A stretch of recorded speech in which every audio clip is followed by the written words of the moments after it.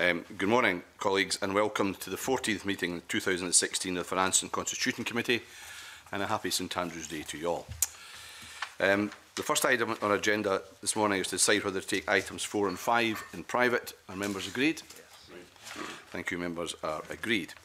The second item on our agenda is to take evidence from Professor Graham Roy, who is the Director of the Fraser and Allender Institute in the UK, Autumn Statement and Scotland's Budget. Members have received copies of Professor Roy's slides from the briefing that he conducted last week. I'm sorry I couldn't be at your briefing. I know that some members were, and I welcome you, very much warmly welcome you to the committee meeting this morning, Professor. I wonder if you wish to make an opening statement.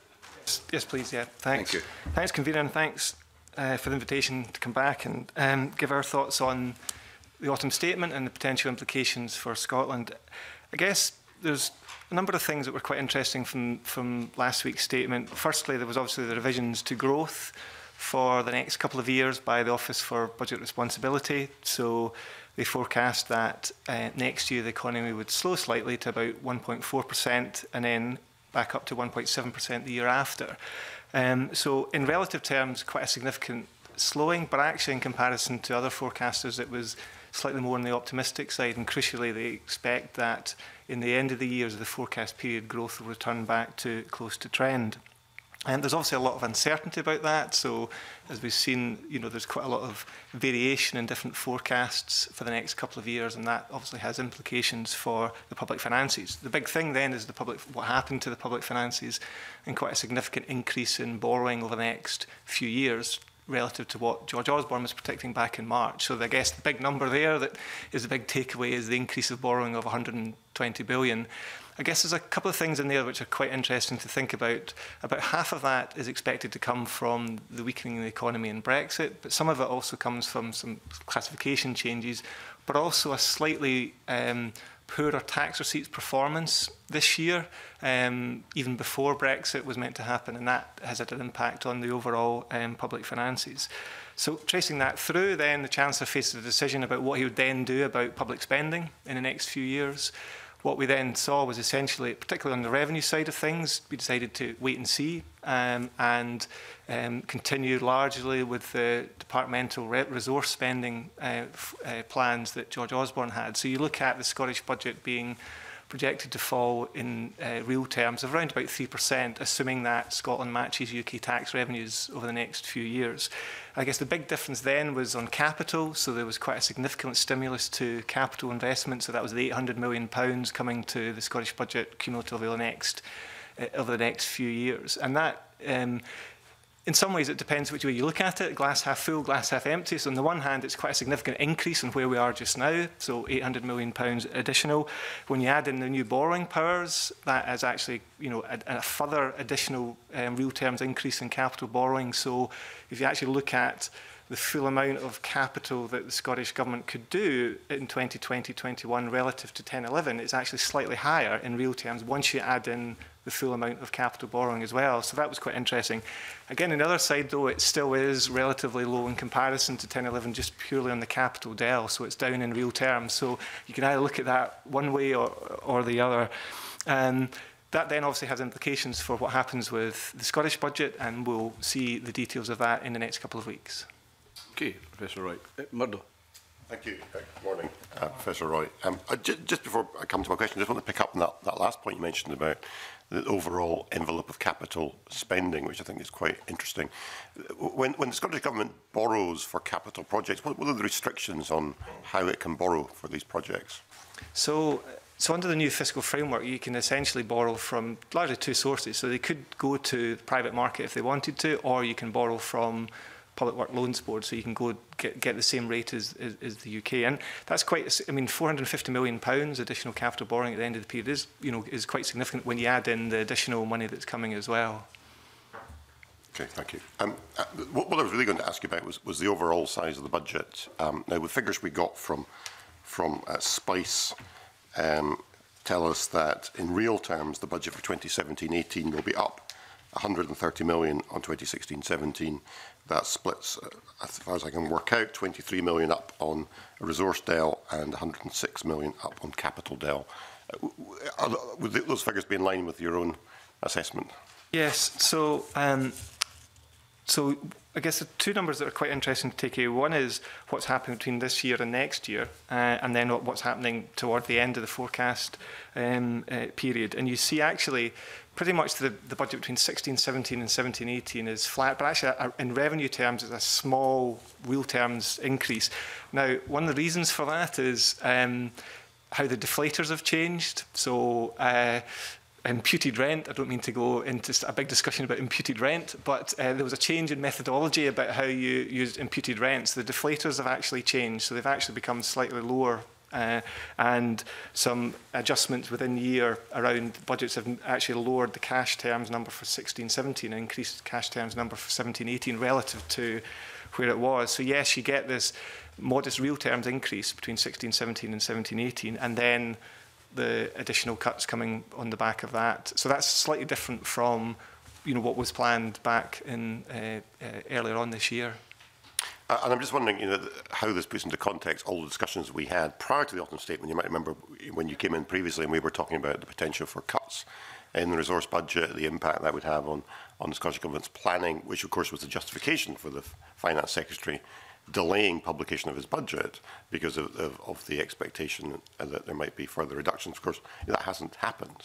So perhaps we could just have got on and seen the budget much earlier.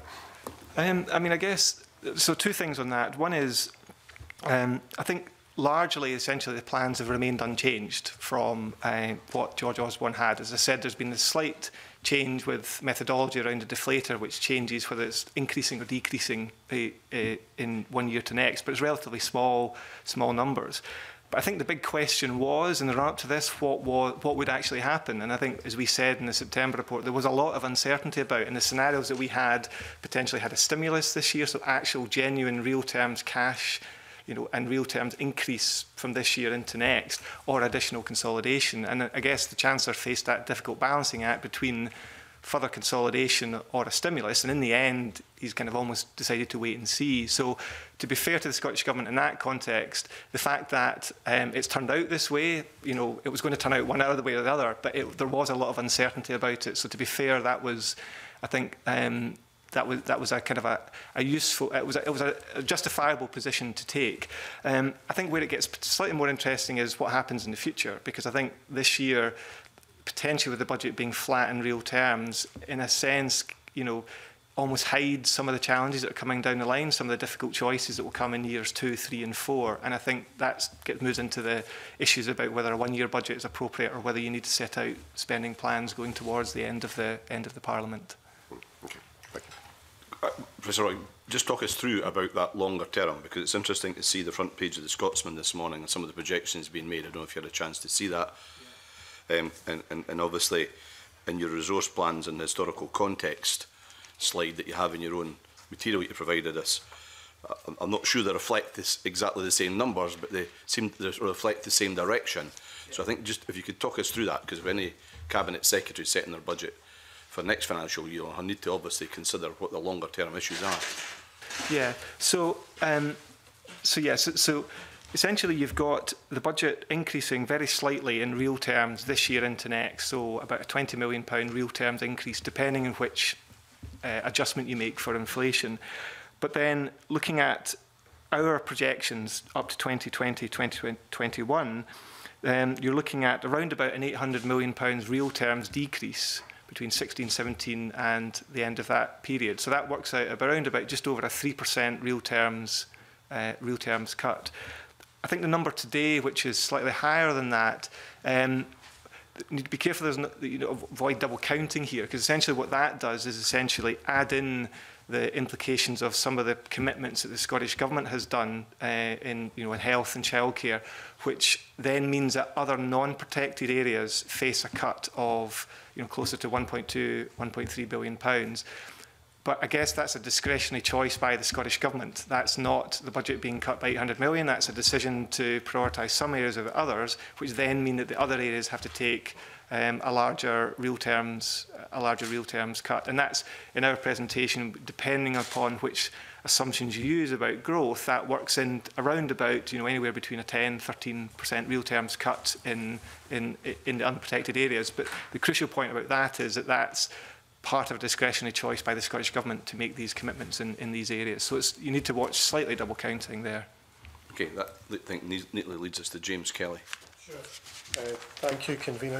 You've described a situation where the budget in terms of next year is almost going to be flat, a small real terms increase, and then cumulatively over a period of time there's an £800 million decrease.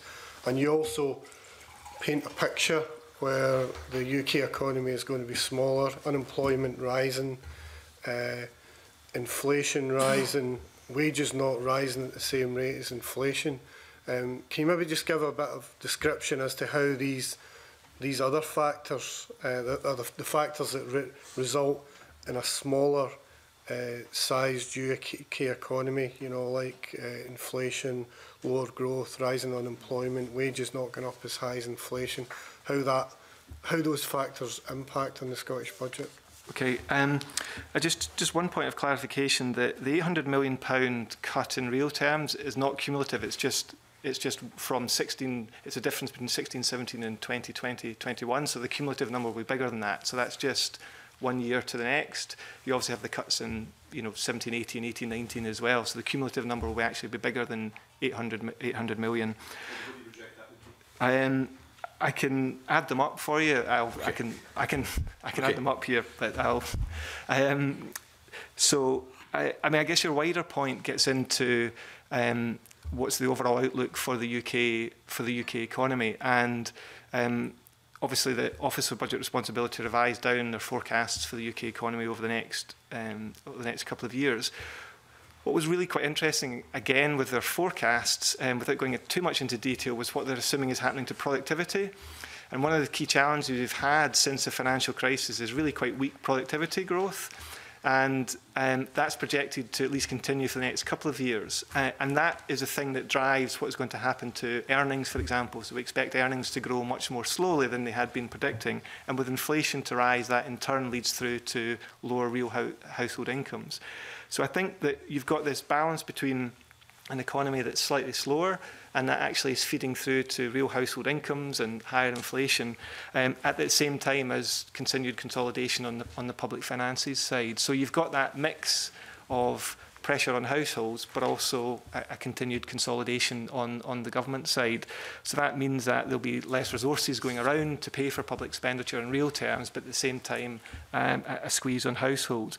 I guess the key challenge, though, is that, and what I guess the Chancellor was wrestling with, was how do you actually grow your economy out of this? So if productivity growth is weak, what can you do to boost productivity and to restore the public finances to health? Because that's crucial to what actually grows revenues in the long run. And that, in part, explains the new investment that he was doing around the productivity plan and the new support for R&D and things like that. So I guess the next couple of years, both on the household side and the public spending side, will be quite challenging, and it'll be interesting to see, what happens over the next couple of years. Okay, just in terms, again, going back to the overall size of the budget envelope and looking further down the line where there are cuts of 800 million for the year specified and then further cuts, what are the options in terms of taxation to mitigate those cuts? We've seen one view in the IPPR report this morning of, a 3p tax rise being needed to mitigate the cuts. What are the potential options, and how much, in terms of different scenarios, would different taxation policies raise? So, I mean, there you now get into what could the Scottish Government do with its new tax levers that are coming starting in April, and there they have in paper quite a bit of discretionary power to do things differently. So 1p in income tax approximately will raise 500 million. So if you're facing an £800 million cut, 1.5%, 2% increase in income tax would be in real terms sufficient to compensate that. That's ultimately a political choice about whether you want to do that.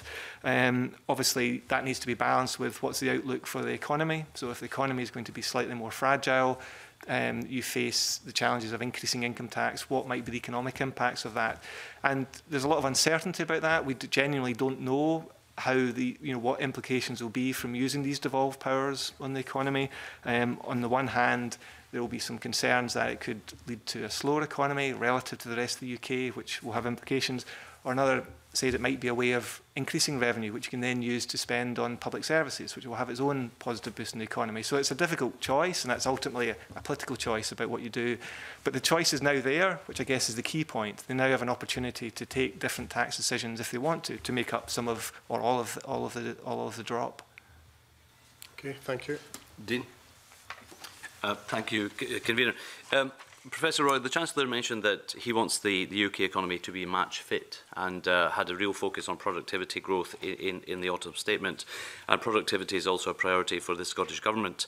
As things stand, Scotland remains in the third quartile in terms of productivity, I think roughly 25% behind Ireland and Denmark and other countries. With additional 800 million capital spend coming to Scotland, what would be your recommendations as to how that could be spent to boost productivity, and what other policy steps could the government take in Scotland to boost productivity in the short and medium term? I guess far be it from me to give a policy prescription about what the Scottish Government should do, but I mean, I think there's a few points in there. I think coming back to my point about the importance of productivity, productivity is absolutely crucial for what happens to future tax revenues, not only in the UK, but also in Scotland. One of the reasons why the UK public finances have not actually been as healthy as the OBR predicted on a consistent basis over years is actually not because they've not made the spending cuts. Some of the areas in welfare they've not delivered and they've moved back on that, but they've actually delivered most of the spending cuts by department. The reason the public finances have disappointed is because tax revenues have been a lot lower than would have been expected, and that comes through productivity. So we've not had productivity growth at long-term average for over 10 years now, and that actually underpins the OBR's forecast going forward. They assume we get back to that point, but we haven't been there for 10 years. So one of the key risks in the forecasts that the OBR acknowledge is that if productivity doesn't get back to where it was, then the deficit will be a lot worse. So I think in some ways that is one of the reasons motivating the Chancellor to make these investments in these areas. And we know that that's been a challenge in Scotland for a number of years as well about our productivity performance. We've caught up in part with the rest of the UK, but the UK does lag behind everybody else, so we need to do more. I think the new capital investment provides an opportunity to do that. As I said, you've got an £800 million cumulative increase in capital investment, plus the £450 million per year additional capital you can now put into put into investment from the new borrowing powers. So I think you do have an opportunity, particularly on the infrastructure side, to look at how you can increase that expenditure and therefore boost the economy. Thank you. Ash? Thank you. The UK said at the autumn statement they want to achieve a step change in productivity, but they matched that with an investment of 0.2% of GDP. Is it possible to get a step change in productivity with such a small investment?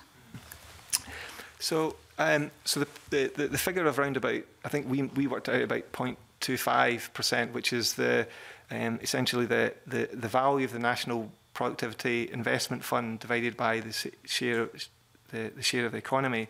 So in that context, it's relatively small. And if you think that UK productivity is around about 20% lower than some of our key competitors, then I guess that puts that into context of, on that regard, it's a relatively small stimulus to tackling that. On the other hand, though, in terms of public sector investment, it's actually up to a relatively high level in historic terms. So it's a bit of a kind of a mixed bag in that regard. I think a lot of it will come down to how it's delivered, and we actually await to see some of the detail behind this. So what we had last week was ambitions by the government to spend an extra £2 billion on R&D by 2021.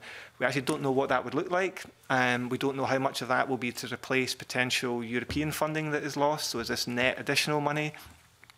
So I think the ambition is there and the rhetoric is there. The question then will be what we'll see in terms of delivery, and will these measures have an impact? I should caution that some of the numbers that have been included in the National Productivity Investment Fund include things like housing. So again, that number is potentially slightly inflated because there is some evidence that housing and better access and better links to work, etc., does improve productivity, but it's a bit more of an indirect link than some of the other areas, such as R&D and infrastructure, for example. So you said in your earlier answer to Dean Lockhart that the UK is seriously lagging behind in this area. Would you say that's because we are just spending less on it? Can you put it into a European context? What sort of percentage of GDP would an average European country be spending? It varies, and I think you've got to be slightly careful about trying to do direct comparisons because people measure things slightly differently. But yes, differently. The UK has typically spent less on investment than most of our competitors, both in the public and the private side. We have good quality infrastructure, but we actually tend not to have, you know, a lot of it, and that's a particular issue around transport elements, for example. And I'll avoid going into anything about trains, please. But I think that there's a general point about you know, with Brexit happening, and we think that the headwinds will be there, and whether you agree that the headwinds are going to be really strong or whether they're going to be slightly less, I think most people would accept that Brexit, at least in the short run, will be a challenge. There's a debate, you know, and a valid debate about the scale of that. So the solution to that is what you do about productivity. And as I mentioned, you know, the UK's productivity performance over the last few years has really been quite dire. Long-term productivity through the second half of the 20th century, around about 2.5%. You know, last year's productivity was about 0.8. The year before it was about 0.7. It's really, really quite weak. So the key thing will be how we can tackle that and boost that, and that will in turn feed through to growth. Thank you. Neil? Just to follow up on the question about the National Productivity Investment Fund, in your slide you talked about the key areas being housing, transport, telecoms and R&D were the main focus of the UK government's Productivity Investment Fund. Just following up from Dean Lockhart's question, are there any areas that the Scottish Government should be focusing on in terms of, you know, passing on any Barnett consequentials, capital spending consequentials, or should we be looking for a different balance in any of these expenditures? Because we've obviously heard from Anton Muscatelli recently about the need to increase R&D expenditure. We've obviously heard from other people about the importance of all these areas. Yeah, so I mean, I think there's a number of different areas which I think would be that I think the government will be looking at over the next few years, particularly around innovation and what more can be done there to stimulate you know, R&D within a Scottish context, particularly links with universities and how you can increase the interaction between the university sector and business. So there'll be some areas there that the government will be looking at. I think, you know, transport infrastructure, again, we know has strong links to productivity, and with this additional money, they'll be looking, I'm sure, quite hard at what particular unique issues in Scotland need to be addressed and where the potential real benefits could come from. And I guess that's the benefit of devolution in that context, is that with this additional money, you now have the opportunity to identify the priorities within Scotland and see where the key elements come from that. I think some of the interesting things will be around where we've been before, around what happens to digital. We know that that is going to be crucial in the long run, so thinking about how the government deliver their digital plans and whether they need to tweak that or additional money can go into that will be quite crucial. So I guess what will really be quite interesting will be to see, given, you know, the priorities that the UK government has set out around productivity and making productivity their flagship element, with additional money coming on capital, what does the Scottish Government do with that to either, you know, follow suit or take a different path? Okay, thanks. Adam's got Can I just ask, Professor, a very quick supplementary on this? It may be an unfair question, but what do you mean by infrastructure? Because in an answer a few minutes ago, you seemed to imply that housing was different from infrastructure, and yet housing is often rolled up into infrastructure. Do you mean roads, or do you mean digital connectivity, or do you mean something else? Yeah, so I mean, I think what I was really meaning there was that infrastructure classifies a broad area from housing through to transport, etc. I guess my point is really around some infrastructure we know has direct causal relationships to the economy, much more directly than particularly in some other areas, and they also maybe have a much shorter impact. The impact between investment and then the boosting the economy happens over a much shorter time period than in other areas. So, for example, something like housing, has a very much is more of an indirect, but very much a long-term impact on the economy, particularly around inclusive growth and boosting productivity of, of households, etc. But it's more of an indirect and it's a longer-term thing. So the government will face that choice: is do they go to invest in infrastructure that has a more immediate direct link with the economy, or something that has a longer-term, more indirect? And that ultimately, again, is the choice that they face. So I'm really just making the point that within that capsulation of national productivity, there's a lot of things in there which capture both direct effects but also indirect effects as well. Very interesting area. What about energy efficiency measures in that regard, in terms of their ability to help those in the lower end of the social spectrum, together with the impact on growth? Yeah, very much so. I mean, you get on that, there's the stuff about what can you actually do to, these elements will have a capital element, they'll have, a boosting growth element, a direct effect, but they'll also have long-term effects as well from great efficiency there. So I think this is where, what would be really useful to see is when the government publish the budget, when they make these choices, is to set out exactly how they believe that they're impacting both in the economy or both in inclusive growth, so you get the full justification about why they're doing it. So what we had last week from the UK government was quite a lot of ambition and some numbers attached to it, but less yet on the specifics, understandably, about how they would actually implement that. And I think that's where it will be interesting to see what the Scottish Government does as well. But it could be on energy efficiency, it could be on housing, it could be on transport. But that setting out of where the choices are will be really crucial. Okay. Ivan? Yeah, thanks, there's a couple of things I just wanted to explore a wee bit further, and maybe take a step back and look at the we're talking about the numbers and we're talking about them based on the OBR, but clearly the OBR is based on some assumptions, and it's just to first of all explore some stuff round about that. We're talking about an extra 120 billion borrowing, but then you're saying that's potentially optimistic compared to some of the other forecasts. And the OBR's clearly made some assumptions round about what type of Brexit, etc. But I suppose I just want to understand, or what's your understanding of the information the OBR had to make those decisions, and what kind of range is there if it's a different type of Brexit? How much worse potentially could it be? Okay, so there's probably 2 points to make. One is the OBR's forecast in the short run, but then also what may happen in the slightly longer term. So what the OBR have done is essentially assume, pretty much the same as most other forecasters, that next year the economy will slow down in relative terms because business investment is likely to be lower because of potential uncertainty around Brexit, but also consumption will fall because of higher inflation feeding through to real incomes, and that will lead to a slower growth over the next couple of years relative to others. So they're forecasting growth of about 1.4% next year, then 1.7%, and then back up to 2.1% the year after. Just to put that in context, the Bank of England are forecasting 1.4% next year, but only 1.5% the year after, and then only 1.6% the year after that. So there's a bit of a difference between the OBR and the Bank of England, which is quite significant. So ultimately there's a lot of uncertainty about these forecasts, but if the Bank of England forecasts were to turn out to be correct, then that would obviously lead to weaker growth, higher unemployment, and a weaker public finances, and therefore the OBR will have to address that.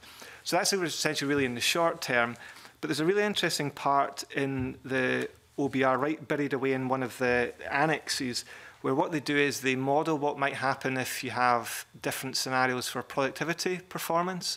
So as I mentioned, the OBR essentially assume that the productivity returns to trend by the end of the decade and into the 2020s. So they're assuming that productivity grows around about 2%. And that's the number that drives the reduction in net borrowing over the next few years, taking public sector net borrowing to about £20 billion. What's quite interesting is they also run two scenarios about what happens if productivity doesn't rise. So if productivity stays the same as it was last year, and even under that scenario, you're looking at, instead of borrowing about 20 billion, you're borrowing 50 billion. So crucial there is how the economy does. If the economy doesn't perform as well as as they hope, they've got a scenario in there that borrowing rises to 50 billion. But of course, productivity could return, could actually be slightly higher. We could get the bounce back and the economy could grow more significantly over the next few years. And then under that scenario, they believe that the deficit will be eliminated and you'll actually be running a surplus. So I think there's two key crucial points to this. One is, what is the outlook in the short term for the economy? And there's a lot of uncertainty about that. Who's right, OBR, independent forecasts, or the Bank of England? But then, even setting that aside, what is the long-term trajectory for the UK economy? And that's the key thing that will drive the public finances in the medium to long term. And that's probably arguably the most important thing to focus on. But even in the short term, it looks like that this could be an optimistic forecast based on some of the other ones that are out there. Well, and the OBR have been quite clear that they are more optimistic than the Bank of England, slightly more optimistic than the average of independent forecasts. And to be fair, most forecasters have been revising up their forecasts, particularly for 2016. So there is a lot of uncertainty behind it, and it is based on assumptions and a judgment call. You know, a judgment call on what assumptions you put into the forecasts. The OBR are quite clear about what they do model and what they don't model around Brexit. So they're essentially just taking the public statements of the UK government. So they model that up. They assume that the UK leaves in 2019. That has an impact in the period up to then. But then they don't assume anything beyond that about future trading relationships. And clearly that will have an impact on future growth and future public finances. Okay, and another area I wanted to just explore, which I'm a wee bit confused about, is round about population assumptions. Because if I look at what we've got, I mean, UK population has been growing at migration, net migration, 350,000 a year or thereabouts, which is about 0.5% of the population, which is a fairly chunky number. So Brexit is on a big part of the vote for Brexit was on the assumption that that population growth and that migration would be, to put their words, under control and would reduce into the low tens of thousands.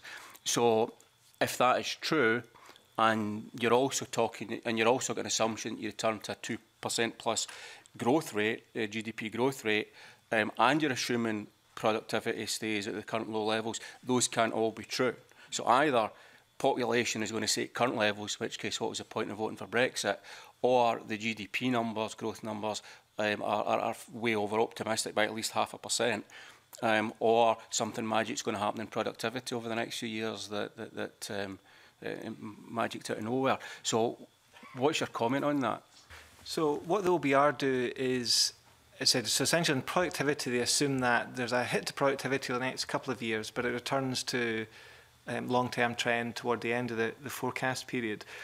What they assume about migration is that they had been planning to increase their forecast for migration toward the end of the forecast period relative to what they had forecast in March, because migration had been much higher than it had been. What they do now is assume that essentially that increase doesn't happen because of Brexit. So there is still migration into the UK built into their scenario planning. But they've just reduced the level of migration compared to their forecast. So they're still assuming that there is positive net migration into the UK. At a similar level just now? Yes, but but not increasing, that it might have done otherwise. So okay. Migration had been higher, so therefore they were planning to increase, but they're just not doing that increase now. They're just keeping it what the previous forecast had been. So they still have positive net migration, but it's not as high as it would have been under the remaining in the European Union, which they've been planning to change. And as I said, they then increase productivity back up to 2% at the end of the period. And that's the key drivers that influence their GDP forecasts. If migration was to drop to the numbers that Brexiteers have assumed, in the low tens of thousands, these numbers don't hold up. Well, yeah, if you change your migration assumptions, if you lower your migration assumptions, then that will naturally reduce your GDP forecast. But as I said, to be fair to the OBR, what they've done is tried to be as neutral and as balanced as possible around what are the things that are driving the forecast. So they've not assumed changes in that migration thing. They've also not assumed changes in potential trade relationships. They've not assumed changes in how the trade relationship might feed through to productivity. So I think what you'll see is the Brexit deal, is finalised, then the OBR will have to naturally come back to their forecasts and change them, and that will ultimately be the thing that will drive. So I think one of the key things with the forecasts, both for the economy and the public finances, is just the level of uncertainty in all of this is highly significant. In terms of the most pessimistic forecast, that we're talking about potentially £220 billion of additional debt by 2020 if it was a hard Brexit. I think that was the number I saw from the OBR. Yeah, I mean, I think within that there's a couple of numbers flying around which are slightly confusing around that. So what OBR are forecasting on their current assumptions is that you'll have £120 billion additional borrowing over the next few years because of that. The increase in debt, the £200 billion, actually some of that is coming through reclassification changes. So some of the money that the Bank of England are doing is now being classified as public sector, and that adds about £100 billion onto the debt. So one of the reasons why net debt increases significantly between this forecast and the last forecast is actually a reclassification change. So, but the key number I think to focus on is the £120 billion, which is the additional borrowing relative to what had been planned, which will happen over the next few years. But this will all have to be revisited because what the OBR have done is essentially, not really make a long-term forecast on what Brexit might look like. And if you have a hard Brexit, soft Brexit, middle Brexit, then they'll have to have a look at their forecasts again. Oh boy. Willie, did I see you wanted a supplementary on this bit? Aye, just on general borrowing and forecast and stuff, if I could, Bruce, thanks very much. Professor Roy, one of your slides there that you gave us has some key messages on it, and one of them says that there's £120 billion of additional borrowing forecast, of which only £23 billion is due to policy announcements. So my arithmetic tells me that's £97 billion worth of additional borrowing, and a substantial portion of that is attributable to Brexit. Could you just give us a wee flavour of what's that actually for? Why are we borrowing that amount of money, and what kind of impact does that have on the overall national debt? Mm-hmm.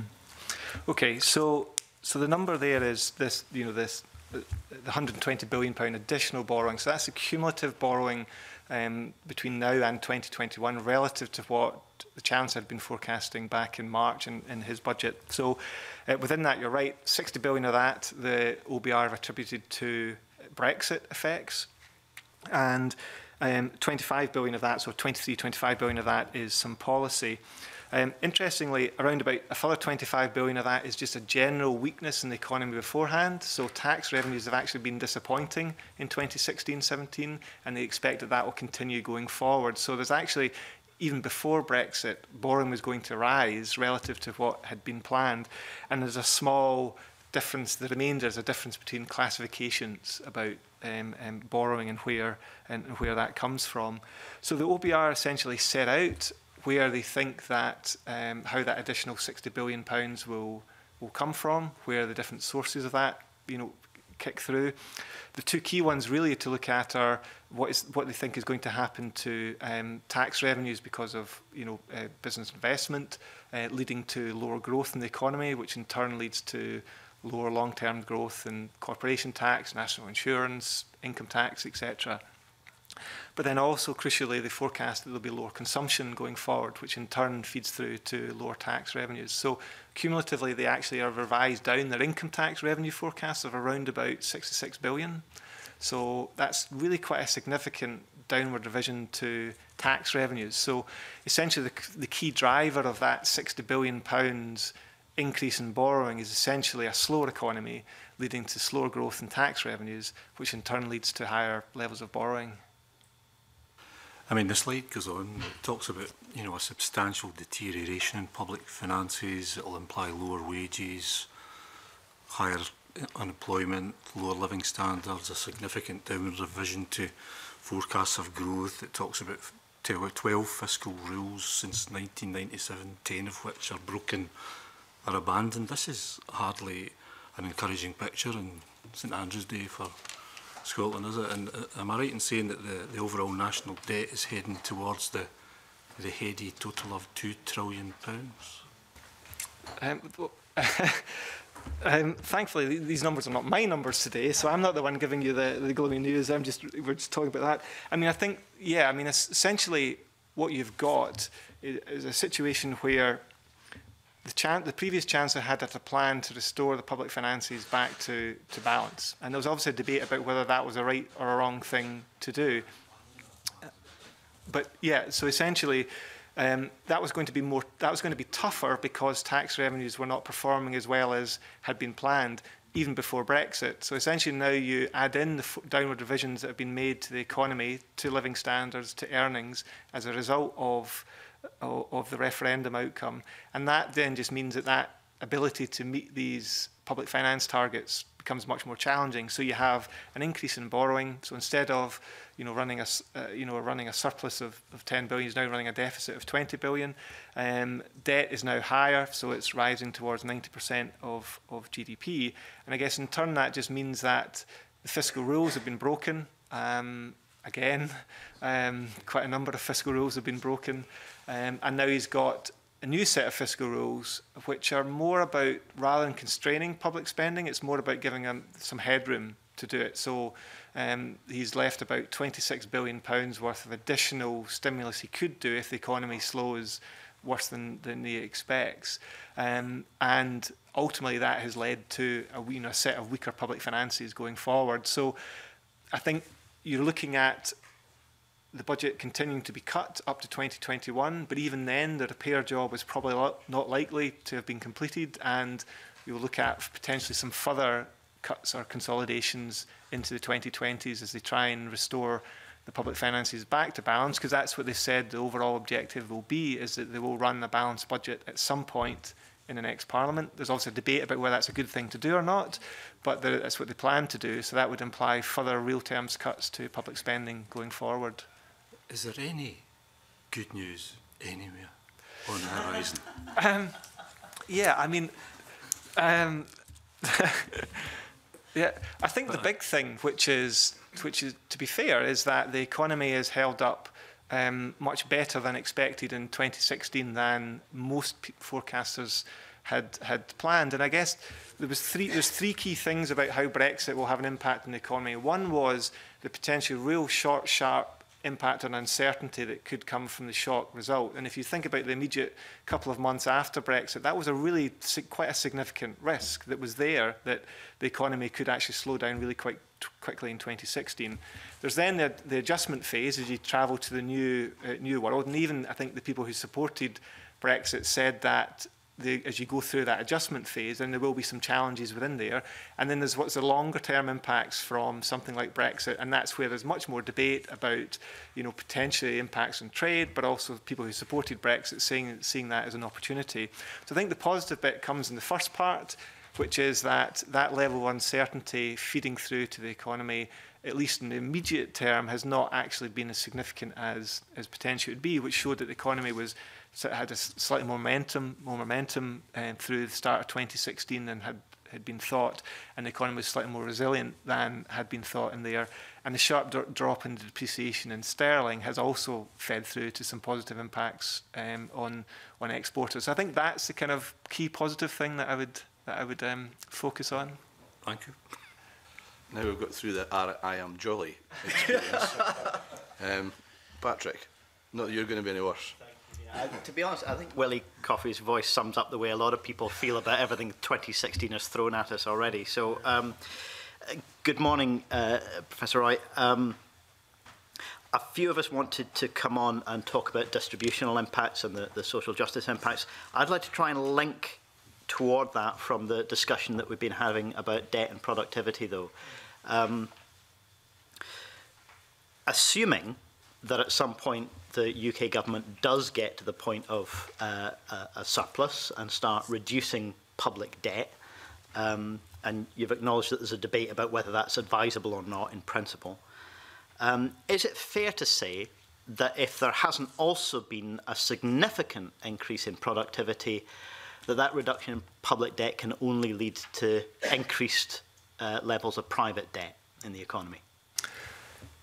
Yeah, so unless they continue to cut through public expenditure or increasing in tax revenue. So the way that you reduce the debt is obviously either through growing more quickly on the productivity side, or actually continue to cut there. And I guess where does that growth come to reduce that overall debt. It either comes from becoming richer and able to pay off more, or it actually comes from either further cuts or increases in debt in somewhere else, and that could come through higher levels of private sector debt. The story that we've seen since the financial crash is a significant increase in household consumer debt.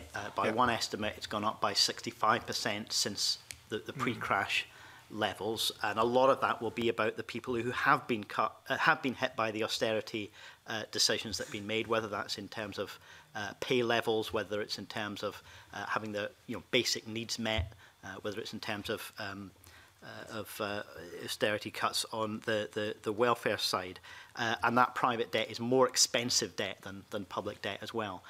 Is there anything that the Fraser of Allender Institute can do to give a clearer picture about the impact that that's going to have, any further increases in private debt on not just social justice arguments, but also on the condition of the economy? We often think about that distributional impact purely in terms of the direct changes in tax and welfare rates, but when we push people further into desperation, we also push them further into private debt, and that will be more expensive for them in the long run. It's a very good point, and I think it's definitely something that we'd be really keen to look at. And it's probably an argument, a weakness in a lot of the discussion that you have around the outlook for the public finances, in that it focuses on the public finances and it doesn't think about what the wider implications are from the economy. And you see some of the unintended consequences of that. So, debt being pushed off balance sheet and then coming back on balance sheet. So things like, the Bank of England's asset purchase facility, etc., now coming on to the public sector balance sheet. So that adds about 10% to GDP.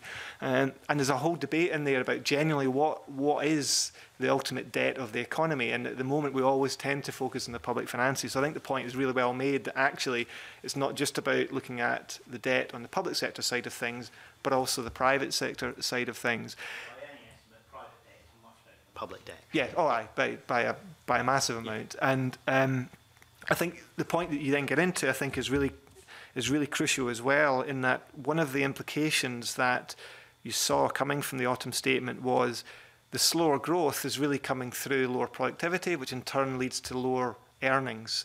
And with higher inflation, that creates a really quite dangerous cocktail of relatively slow growth in real earnings, which in turn feeds through to relatively low levels of household income, which in turn puts pressure on households. So in turn, you're right, potentially leads to higher levels of private sector debt, which are essentially all ignored from this sort of analysis that we currently do and that we do elsewhere. So I think linking that, how this all feeds through to what's happening on the private sector side of things, both in terms of the distributional impact, but also the debt impact, will be something that's a really good suggestion that we'll look at. Thank you. And then moving on to the impact of the direct changes in the autumn budget statement in terms of how those are distributed throughout society. I've got a couple of charts in front of me. One is from the Women's Budget Group, demonstrating that not only the impact is more severe on the poorest third, least severe on the richest third, but that also at every level throughout the income distribution, the impact is more severe on women than it is on men. And I've got another chart here from the Resolution Foundation looking at the distributional impact prior to the autumn statement, so the 2016 budget, and then comparing that with the changes in the autumn statement. And those changes in the autumn statement are really, really marginal compared with the hit that people were already taking, either in terms of tax and benefit policies through the 2016 budget, with admittedly people in the top decile a little bit worse off, but only by a tiny proportion of their actual income. The rest of the top half of the population significantly better off, and the deepest cuts coming to the poorest third of society. Is that an assessment that you would recognise and endorse? This is coming from the Resolution Foundation, and I guess the ultimate question is, what can we do about it with the the choices that are available to us in the Scottish budget. Is it possible for Scotland to change that line at all and make a more significant impact in terms of protecting those who have been hit so hard by UK government decisions? So I don't have these specific charts in front of me, but I recognise the various bits of analysis that people have done. Obviously, it depends upon what your starting point is about who wins and who loses, etc. And where do you start from the start of the consolidation period, or do you start from this autumn statement and things? But I think what we do know that over the next few years, you're right in that the autumn statement didn't really contain too much new measures around changes in welfare or changes in taxation that would have an impact on the lowest people, the people in the lowest part of the income distribution, the households in the lowest parts of the income distribution. But what we did know was going to be crucial going forward was the freeze to working age benefits as being the key driver of what would be the challenge for that part of the income distribution over the course of the next few years. And with higher inflation, that makes that challenge even harder. If you then add on top of that, earnings now predicted to be slightly slower than they would have been, and then inflation eroding that as well, you then do have quite a pinch point over the next few years in that kind of group within society facing the full impacts of higher inflation on their earnings, but also the full impacts of inflation on a freeze in working age benefits coming through. What the Chancellor did do was a lot of speculation that he might do something to address that. What he did do was make a minor change to the taper rate at universal credit. It is a relatively minor change in comparison to all the other changes that had been planned to save some money. And it also doesn't really kick in till further, quite a bit further down the line. We know that the rollout of universal credit keeps on being delayed. So any changes to universal credit are not likely to have an immediate impact on the vast majority of people receiving working age benefits until toward the end of the forecast period. So I haven't seen these charts. I don't have these charts in front of me, but that kind of analysis is consistent with what we would conclude as well. You then get into what policies can the Scottish Government do to mitigate that. There's obviously a lot of debate about what you can do around personal allowance and can you set a 0% rate on top of that to increase the personal allowance. To be honest, that's not really a tax policy that impacts on the people in the lowest part of the income distribution because most people there are not paying income tax at that point because of the various deductions, etc., that come off. So it has much of a less blunt part of it. I think what we do know is that people in different parts of the income distribution use certain types of public services more often than others. And I think that that's potentially the way to look at what mitigating action can you take around use of public services to support different parts of people in income distribution. Local government is crucial to that. We know that ultimately the local government in the end picks up quite a lot of the anti-poverty measures, quite a lot of the implications in terms of education and so on. So there's potential ways there that the government might want to look at how they could potentially utilise offsetting some of the impacts by directing resources to the public services that the Scottish Parliament controls and combating it that way. It's interesting you mentioned the personal allowance as one option. The very next graph on this Resolution Foundation report demonstrates that the change to the personal allowance in itself, 85% of the benefit of that goes to the richest half of the population. And so again, this notion that increasing the personal allowance is a socially progressive measure, I think doesn't stand up to a lot of scrutiny. And I wonder whether we would be able to have a more positive impact on this curve about who's benefiting and who's carrying the greater burden, if we were willing to look at the tax rates rather than the allowances and thresholds and reduce it for those on a below average income and be willing to increase it for those who can afford to pay more. Yeah, so I mean, you're right. The personal allowance essentially benefits individuals. So you have, it doesn't in any way impact on a household basis. So in turn, the vast majority of the impact hits through to the higher parts. I guess really what you're talking about doing is potentially what you might do with the rates to potentially raise income and to in turn feed through to use of public services. That's one way to do it. Whether you could cut rates, for example, to boost incomes of marginal households. Again, it comes back to the point about personal allowance. If your focus is on the households most impacted by the welfare cuts and in the first few deciles of the income distribution, then again, cutting tax rates is not likely to impact on that group. And in fact, if you cut the basic rate, then that will benefit everybody. So you've got to be careful about how you use the rates as well. You only have one basic rate as it stands at the moment. Exactly, yes. Which isn't required under the new powers. It's not. I guess my point is really that if you're really focused on the households and the first few parts of the income distribution, cutting the rates or changing the allowances is not likely to have too much of a direct impact on them. It's what you do with the resources on the public spending side to target towards them that could be most crucial. Okay, thank you. Marie, sorry, I was taking a while to get to you, but yeah, no, I think you've covered most of what I was going to ask very well. Thanks very much. I wonder, our job here in the Finance Committee is to scrutinise the Scottish Government, so we try to match up, I guess, policy aims with spending and see how that works. It's not particularly our job to scrutinise the UK government, but I'm absolutely struck by what you've just said there about how the hardest hit people will be the poorest in society and the working class families and those in low income. How does that match up with a promise to be a government that delivers for working class families? Well, it's kind of slightly. I don't really want to comment too much on UK government policy and things, and I think the UK government will probably have quite a strong answer and be able to articulate an answer back to you on that.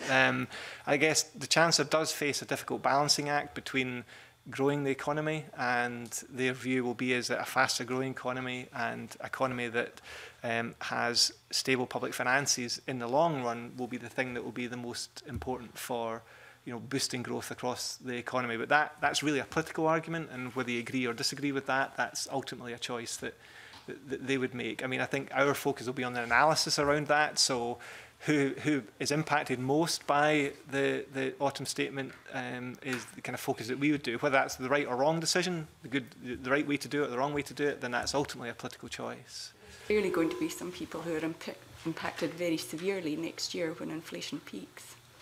Yeah, so I mean, that is, in terms of that, yes, we know that the big thing that is pretty much guaranteed. I mean, obviously, there's lots of things about the forecasts that are quite, uncertain, etc. But when you have a 15% depreciation in your currency, then you know that that will feed through to higher import prices, which in turn will feed through to higher inflation, which in turn will have an impact on housing, different households.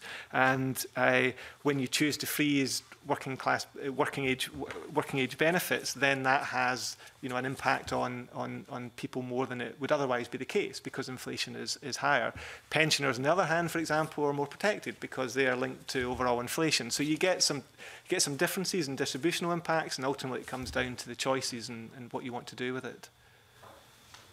Thank you. I think, Dean, you're a supplementary in there. It's a related but slightly different point. Thank you. The Chancellor said one of the measures he will look at going forward is budget deficit as a percentage of GDP. And I believe at the UK level it's currently 4%, with a target of reducing that below 1% by the end of the Parliament. Looking at, in the Scottish context, the latest GERS numbers show a notional budget deficit in Scotland of around 9%, I believe. What impact will the budget deficit and additional borrowing powers coming to Scotland, what impact would that have on the notional level of budget deficit in Scotland? Would you expect that 9% number to increase or decrease over time? I always love a question on GERS. Yeah, so essentially the way, as you know, the way GERS works is essentially it assigns Scotland expenditure in Scotland, an estimate of revenues in Scotland, and then a share of equivalent UK expenditures as well. So any movement in the UK deficit, either up or down, will feed through to the Scottish budget, up or down. And so if the UK government continues to cut the fiscal deficit, then you would expect the Scottish fiscal deficit to decline as well. Obviously, then within that, you get all the debate about relative shares of oil and all that kind of stuff, what might happen there. But just purely on, if you take the onshore economy, if the UK deficit is falling, then the Scottish deficit would fall as well. That would be subject to additional borrowing by the Scottish Government if it used its new powers to borrow? So, well, the number you're talking about in terms of GERS, in terms of the 9%, etc., is essentially the notional Scottish position within the UK context. It doesn't really have too much to do with the Scottish position under the fiscal framework. If the Scottish Government were to increase borrowing, capital borrowing, then that would add to the overall public expenditure in Scotland. But in the context of GERS, it's kind of slightly irrelevant in that context, because ultimately the Scottish Government doesn't run a deficit. It essentially has a balanced budget. And the GERS is a kind of a slightly different concept of what a fiscal position might be for Scotland, overall. Thank you. Can I just change the focus just a little bit, Professor, from being about the budget from the Chancellor and how we might deal with it in the Scottish context to much more an issue about this committee and Parliament and dealing with budgets, because I think there's a crucial issue given that the autumn statement included an announcement that the UK budget will now move to the autumn as the main fiscal event. And in terms of the timescales involved in that, it obviously puts significant pressure on not just the Scottish Government, but the Scottish Parliament, and how we might deal with the ramifications of that change. Do you have any views about how the operation and framework of the budget scrutiny of the Parliament might be? Therefore, it's going to need frankly, I mean, we were talking about big change before under the Budget Review Group. I think we're now talking about a radical change it's going to have to be to deal with this. So on the one hand, the fact that the main budget statement will be in the autumn, I think is, in some ways, is helpful in that regard. So you won't have a situation where the Scottish budget is set, it goes through the process in January or February, and then potentially you could have major fiscal changes by the UK government in March, less than a month ahead away from when the Scottish budget would kick in. So on that part of it, I think it's a positive in that regard. I think where the challenge comes in is when will the autumn statement be in the autumn? The definition of autumn in the civil service seems to range between July to December. And I think that will be the crucial point. My assumption would be, my assumption would be, I wouldn't expect it to be that early in the autumn. If you think about when the UK Parliament returns, is later than the Scottish Parliament. You then have the UK Party Conference season, which will be kind of October. So, the starting point would be is you might not think it might not happen until sometime in potentially in November. So I think there's a challenge in there, because that then immediately means that there's going to be some quite challenges about when the Scottish budget would be and the ability of the Parliament to scrutinise it. Two things I would say around that. I think that if the autumn statement is going to be in the autumn and is a major budget event, then it probably does make sense for the Scottish budget to come after that, given that that's when the block grant adjustment will be. But I would then, caveat that with a number of points. One is, I think that a lot of information can be provided in advance of actually the finalisation of the budget. So there's a lot of detail that could be provided in the run-up to whenever the Scottish budget is done.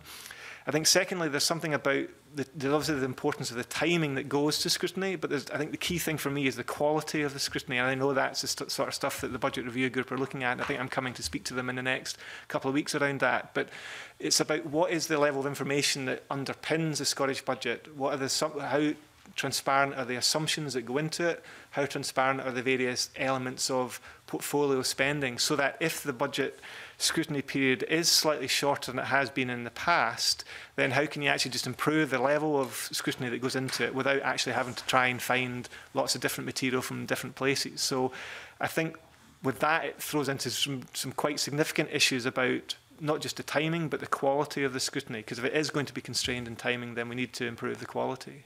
Well, the Auditor General suggested to us the need for a medium-term financial strategy from the Scottish Government. If that was to become a feature of the process in Scotland, in your view, what level of information do you think would need to be in that financial strategy to allow that scrutiny to be undertaken at an appropriate level?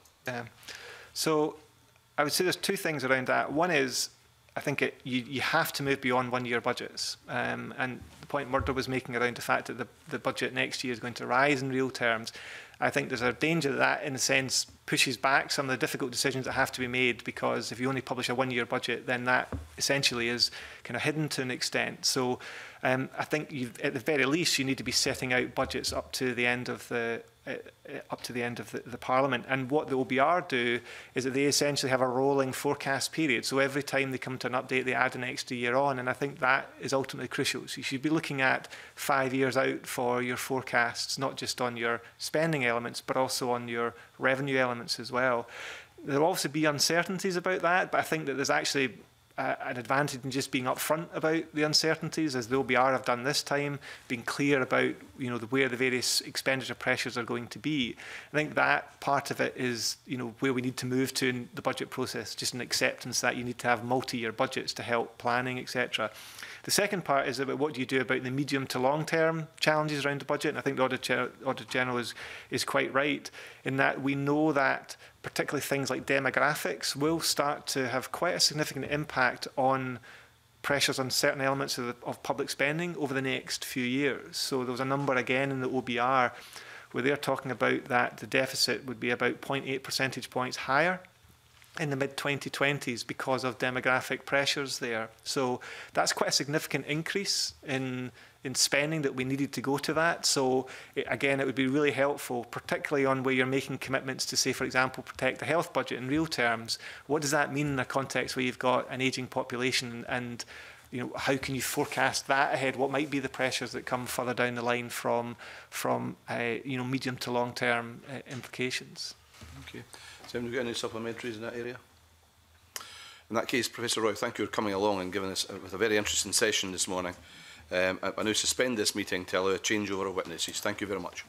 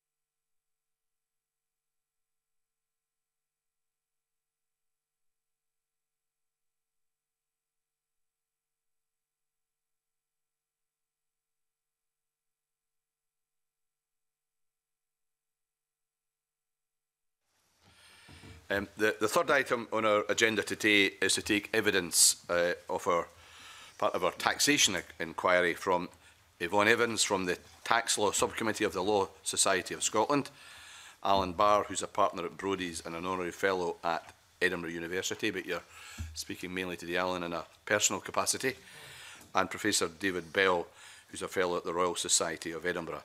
I very much warmly welcome our witnesses this morning. We've received papers from each of you, which we're grateful that you've sent to us. I know that committee members have had these. If there's any particular question directed at one particular witness, don't feel restricted by that. If you want to contribute, let us know. We'll try to make this as free-flowing as we possibly can. I don't know if anybody wanted to make an opening statement. Okay, we'll get straight into questions. And Adam Tompkins. Thank you, Convener. I should say that I'm also a fellow of the Royal Society of Edinburgh, but I'm not part of the working group that David Bell's been part of.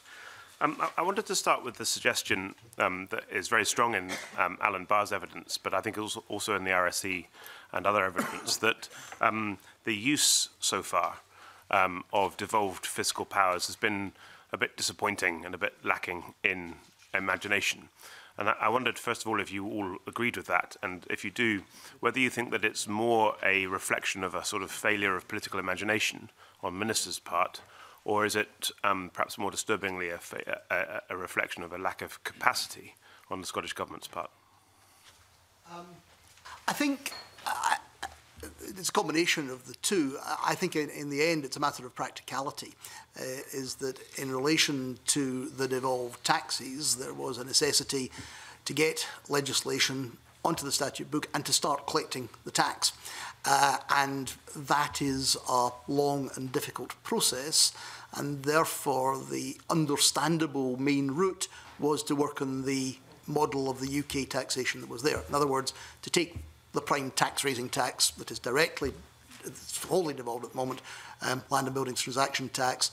It was based entirely on an SDLT model, and it was therefore understandable that it should be taken pretty well from the UK model. Now, so therefore it was the kind of, I wouldn't necessarily start from here, but they did start from there, and I can understand the necessity of doing so.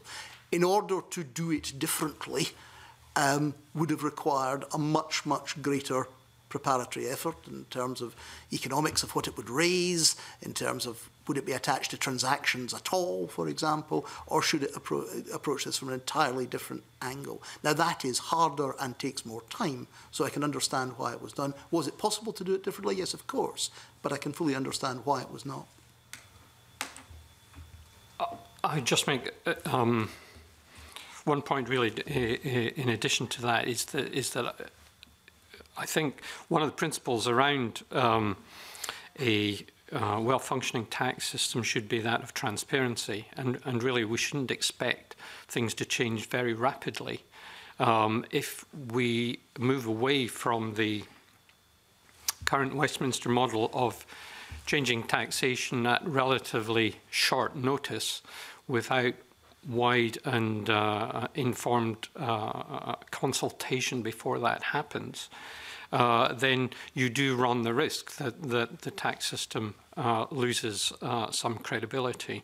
So I haven't been particularly concerned. You know, a small change has been made in the structure of LBTT, but we certainly are of the view that a transparent structure as far as the approach to taxation is concerned would involve a wide consultation, and you can't expect that to result in very rapid changes in tax structure. I would agree with that. You know, we don't want change just for change's sake. If there's going to be change, we want it to be considered, carefully thought out, and perhaps slow change is easier to manage because we're certainly looking at certainty as a very important principle in tax, so it's perhaps more manageable to start small with tax.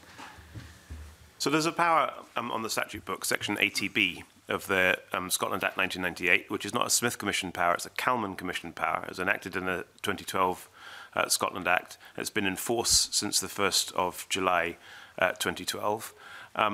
It's a power to create new taxes, the power in this Parliament to create new taxes. It's never been used. Nobody ever talks about it. Should it be used? Should we talk about it?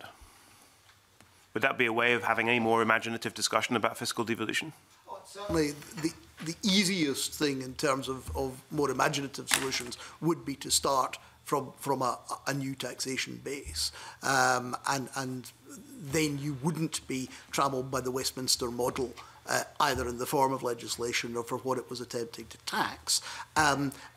The slight danger of that in taxation for taxation's sake. You know, we've got a new toy in the box, so we are going to use it, and that, to me, seems equally dangerous. But that would be possible if there was a policy or economic desire to tax a particular thing. Now, the policy of simply raising money may not be enough. Tax is much used as an economic lever, so it could be done for both these reasons. But again, I can understand why it is not, because it's hard. These things are difficult. Yeah, I mean, I agree that that we should be opening up the debate. We've had that opportunity for some time to discuss the structure of taxation in Scotland. We can't do that without recognising that we are part of an existing structure, for as far as the UK is concerned, that is incredibly complex, and finding a way through that to determine a different path for Scotland is in itself not something that can be done quickly or lightly. One thing that I would add to that, though, is actually we don't discuss charges very much either, which is an important taxation and charging for services shouldn't be seen as completely distinct entities. For example, we do charge a lot for long-term care. Local authorities do charge a lot for long-term care, and there are taxation alternatives to that that particular charging route. But those issues seem to also have not really be all that high profile in the public discourse in Scotland over the last few years. I think we would support all of these comments on new taxes or amendment of existing taxes. We can point to plenty of problems with existing taxes, individual taxes that if the Scottish Parliament did get hold of, there's an absolute opportunity to reform for the better. In terms of the whole tax system, though, it does absolutely add complexity if we have extra or different taxes in Scotland for taxpayers.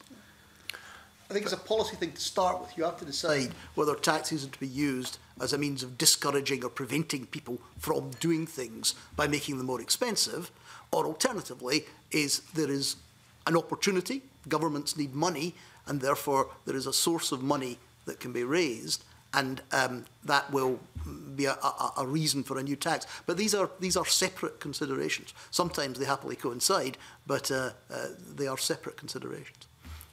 Oh, thanks. One more question from me, and do feel free to disagree with each other where you want to. Just thinking about opening principles, general principles. So far as I can see, nobody's mentioned the great constitutional principle that there should be no taxation without representation. Is that not a principle of Scottish taxation that we should adhere to? And if it is, then I suppose one question is, what's the justification for business tax when businesses don't vote? And another question is, are we confident that we've got right the relationship between the tax base and the definition of Scottish taxpayer and effective representation in Scotland? Right. I don't think I agree with you on the businesses don't vote, because the owners of businesses do vote. The shareholders, the employees, all of the people who economically derive benefit from businesses do have votes. It is hard to see how you would give entities a kind of super vote, perhaps, for their representation in any kind of working form of democracy. So, I mean, I think that on that constitutional question, we're as good as we can get.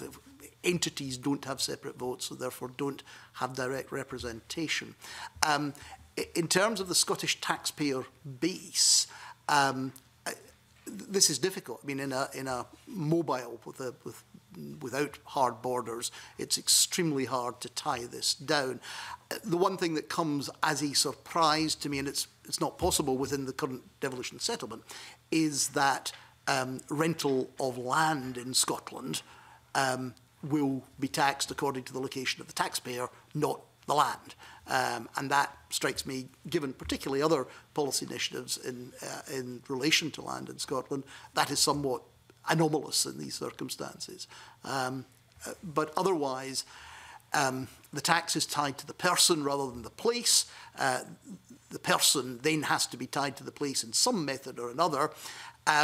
My difficulty with how it has been done would be, for a pretty small number of people, it is uncertain. For most people, it is very certain. They have one home location.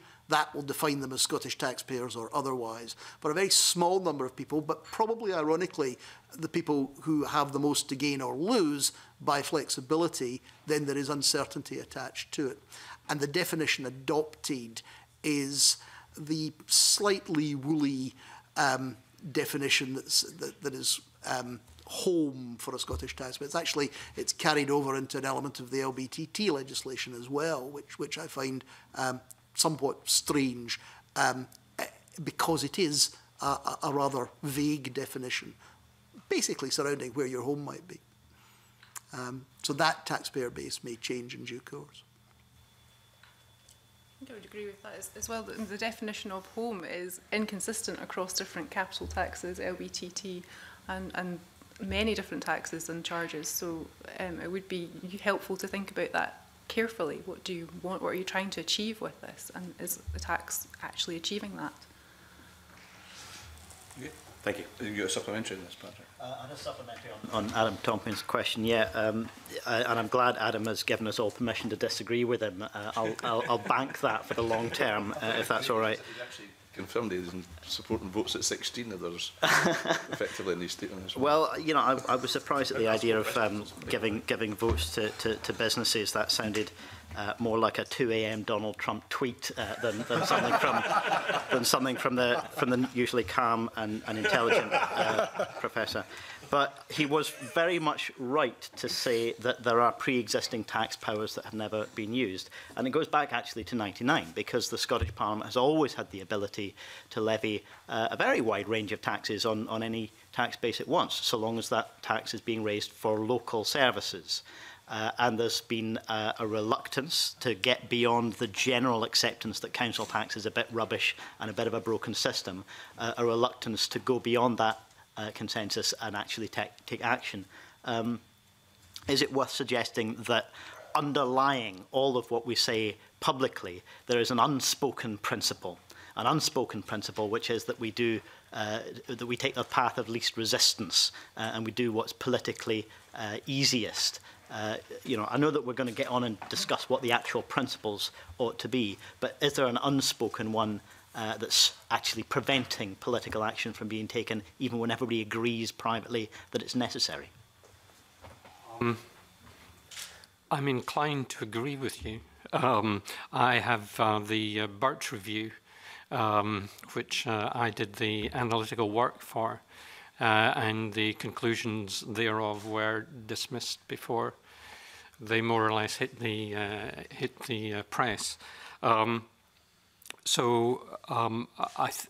do think that, and subsequent events in relation to the council tax have suggested a very, very small c conservative approach to its reform. You know, this is a political problem. It's not an economic problem. But it seems to me that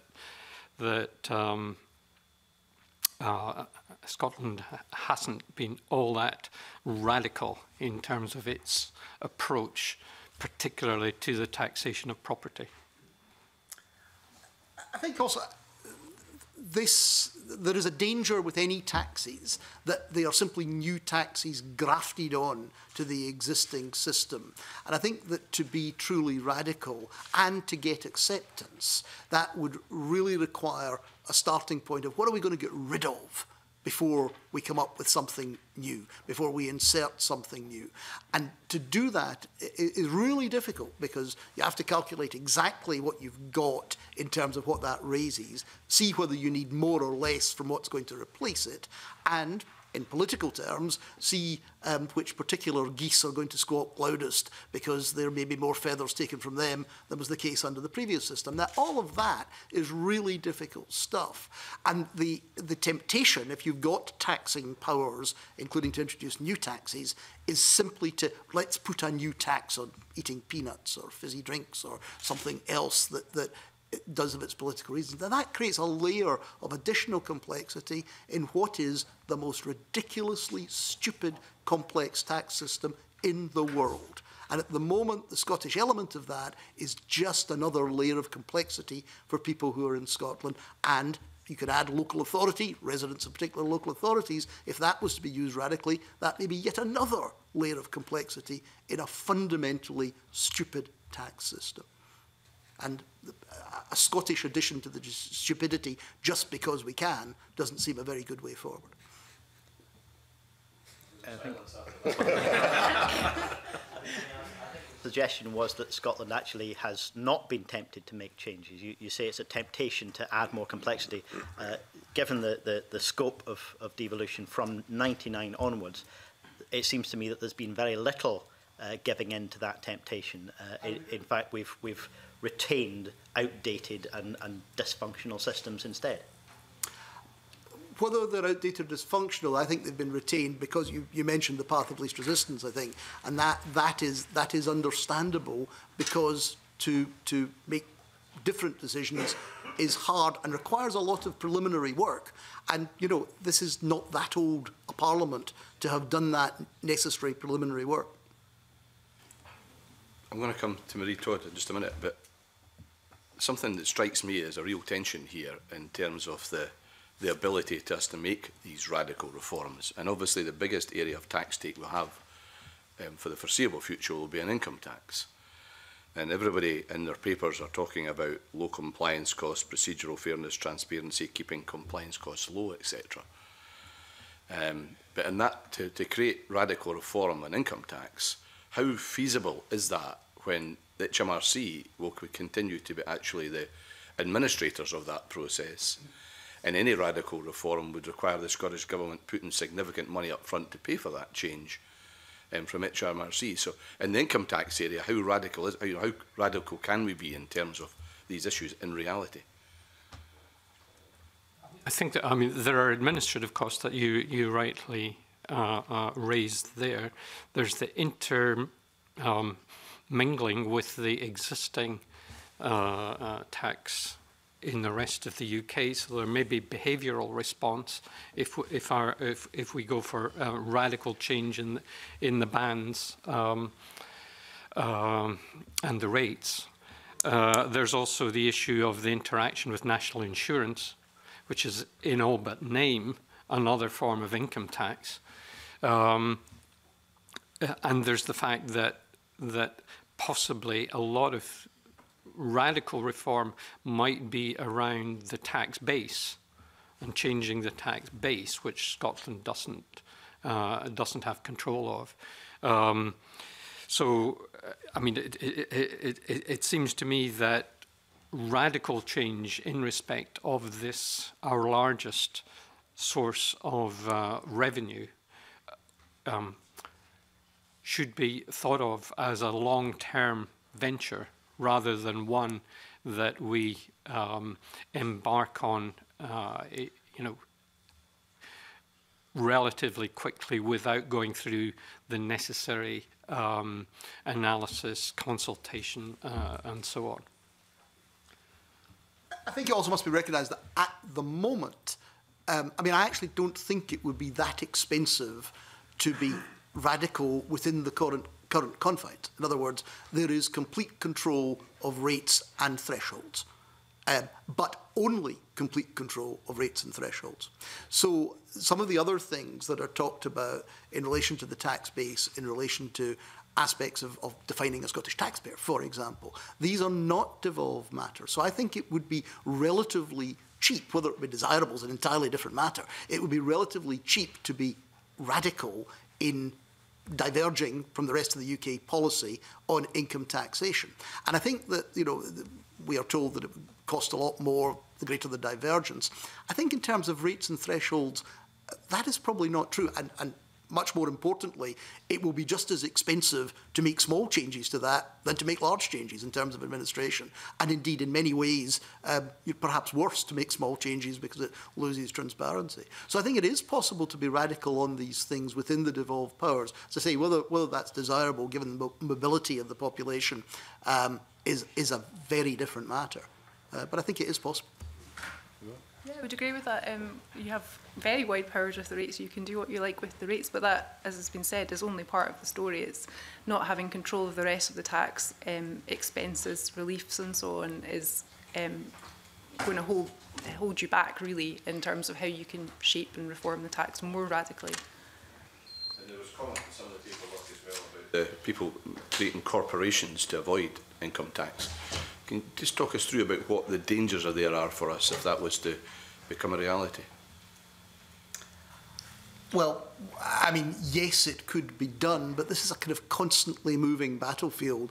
And as a good example of the interaction, I mean, the way that it would work at the moment is that people could take income from their own company in the form of dividends, which is not liable and not capable of being liable at the moment under the current rules to the Scottish rate of income tax, however different that was. Now, whether that was worth people doing that, particularly there tend to be significant upfront costs in converting businesses to corporations from a sole trader or partnership status, whether it is worth doing that depends on the amounts involved. But it does illustrate the tension between the two systems. The taxation of dividends is an RUK matter. The taxation of earned income from the same company, from the same business, from the same underlying economic activity is within the confines of the Scottish Parliament. How sensible is all that? It's not particularly sensible, I would say, to have that amount of separation. It is understandable, perhaps, with fluid borders. Yeah, I mean, if I can just add other tipping points that are of interest in relation to the yield of income tax in particular. So you've got this incorporation issue. You've also got the employment, self-employment border, where people may be encouraged to become self-employed, even though in reality their behaviour is that very much that of, or similar to that of an employee. And I think that's one of the reasons why in the autumn statement, effectively the Chancellor was acknowledging that income tax revenues have fallen way below expectations for this fiscal year. The other borders that are important are the hours border, so people work less as a response to higher income tax rates. The early retiral or withdrawal from the labour market border if people respond adversely to higher income tax rate. And then, as already been mentioned, if you can move to a lower tax jurisdiction, then some people may find it advantageous to take that route. To avoid higher rates of tax. Yeah, I would absolutely agree. The tax system at the moment, it creates a lot of situations where taxpayers who seem very similar can be taxed quite differently based on things like employment status, as has been said. So that offends the principle of horizontal equity, as it's known. And there is no clear policy reason for that, no justification that I've seen that really explains why that should be the case. And it does encourage taxpayers to choose tax motives for doing things in particular ways. Marie. Again, I think that most of what I was going to ask has already been elucidated, so thank you very much. What I would particularly ask about is that question of people being mobile and able to change their residency. How confident would you be that the current arrangements with the HMRC would be able to be tight on that in terms of identifying Scottish taxpayers? I think that they are, any tax system has to be used to identifying the tax connections with the people it wishes to tax. So there are levels of that already. For example, at UK residency, are you a UK resident to start with, which is kind of preliminary to whether you're a Scottish taxpayer. And I think that they are reasonable in policing that and their ability to police that. In terms of identifying Scottish taxpayers or not, and I think I would stress the relatively small number of people who have a real choice in this. I think it is a relatively small number. Relatively they contributors. Are, yes, indeed, they would be. I think that because, other than in a few cases, there is a move away from a very objective count the days, for example, test. That's kind of way down the list of qualifying or disqualifying yourself as a Scottish taxpayer, then I think that these kind of vague notions may cause some difficulties for people who are effectively based in Scotland but are able to create a base elsewhere. The extent to which it is policed depends on the resources put into it. And whether and how soon people are prepared to challenge that position and get tax cases on the board so that people will know, well, if you do that, then you'll not be a Scottish taxpayer, and if you don't do that, then you will. It would be quite short-term gain anyway if you caught someone as Scottish, and if they then knew that they were Scottish, and then they could just counteract that by changing their practice so that they spend much more time in London or whatever it is that they've fallen down upon on the test. Murdo, I think you're a supplementary in this area. Yes, the discussion you were having is very interesting about tax distortions and also tax competition. There's quite a lot in the Royal Society of Edinburgh, a paper about the interrelationship between taxes in Scotland and taxes in the UK, given we're in a single market and given the issues of fluidity that we've been talking about. I mean, how much evidence is there about the impact of differential tax rates in a jurisdiction like the one we're moving into? How much do we know about likely changes in behaviour? A little bit. We know more at the international level than at the subnational level, and some countries seem to manage quite successfully with quite different rates of income tax in localities right beside each other. I guess Denmark might be an example of that. And you do get differences in countries like Switzerland, and there, I think, but I would need to go back and check, that the evidence is less clear as to the potentially negative effects that people taking actions for tax motives is concerned in that jurisdiction. So there's a mixture of evidence, and my feeling about this is that one has to be pretty wary about applying international lessons from other jurisdictions to the UK, or indeed to Scotland, partly because the UK has one of the most fluid labour markets in the world, evidenced to some extent by the huge increase in employment over the last few years.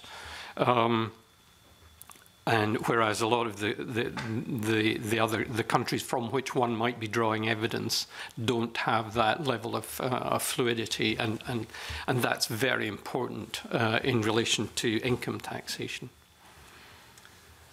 I can only kind of offer anecdotal professional evidence that what people do in response to tax rates is, I think, surprisingly limited at the edges.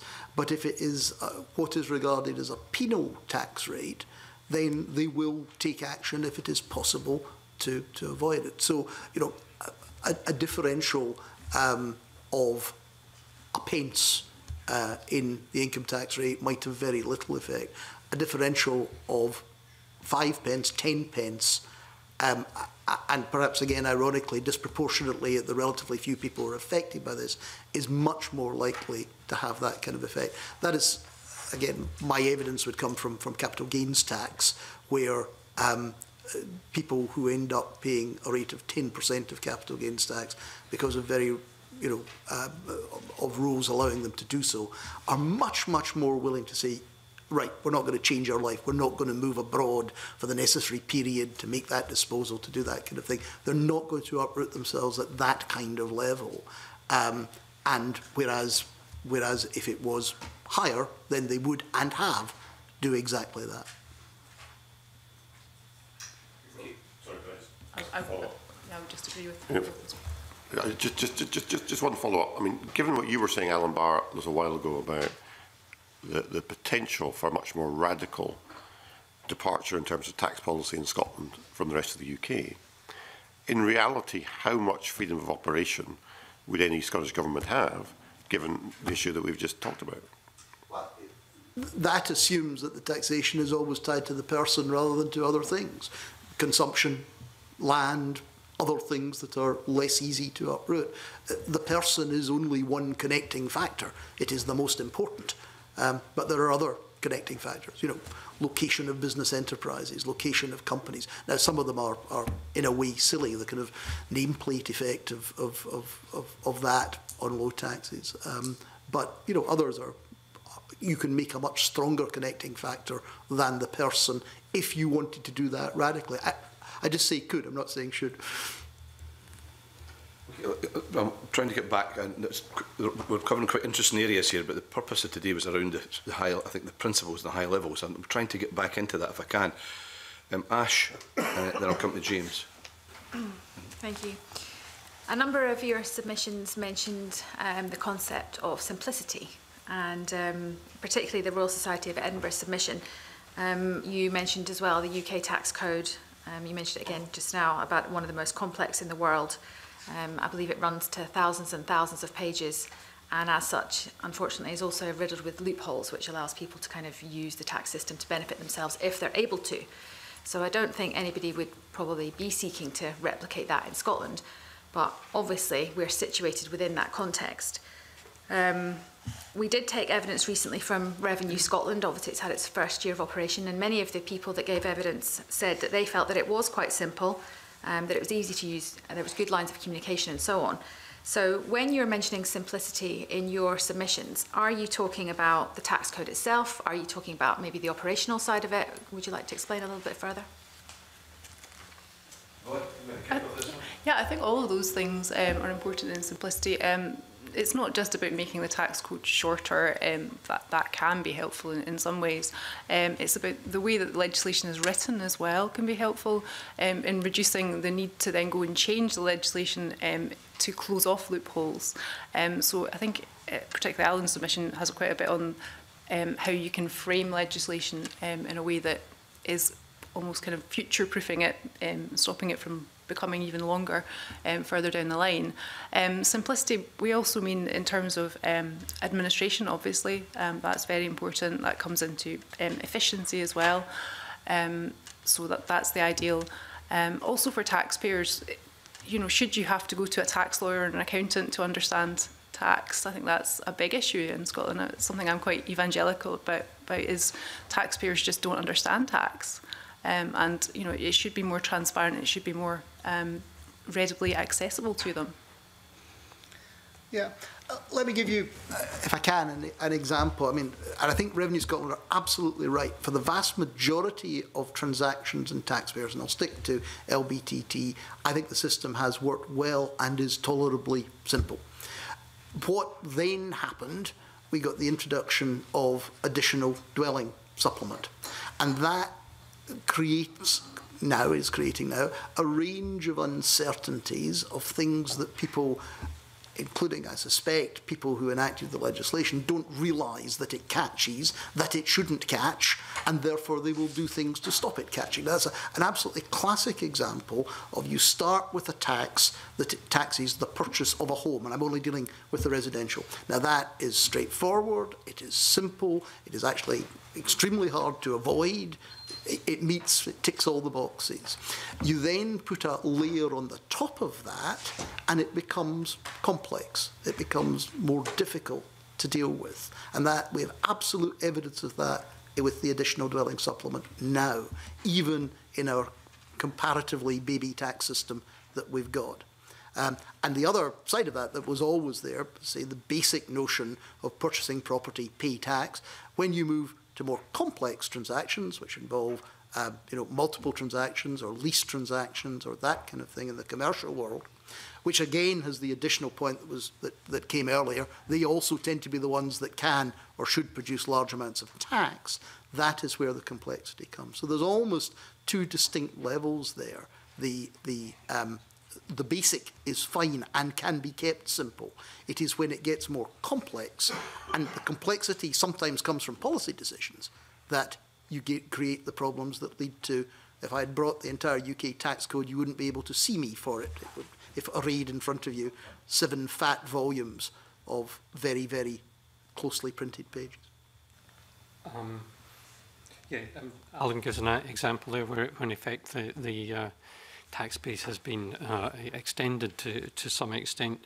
I think our submission argued for wide tax bases that were easily understood, where tax rates could therefore be kept lower and therefore would be less distortionary in terms of behaviour. And an example in the Mirrlees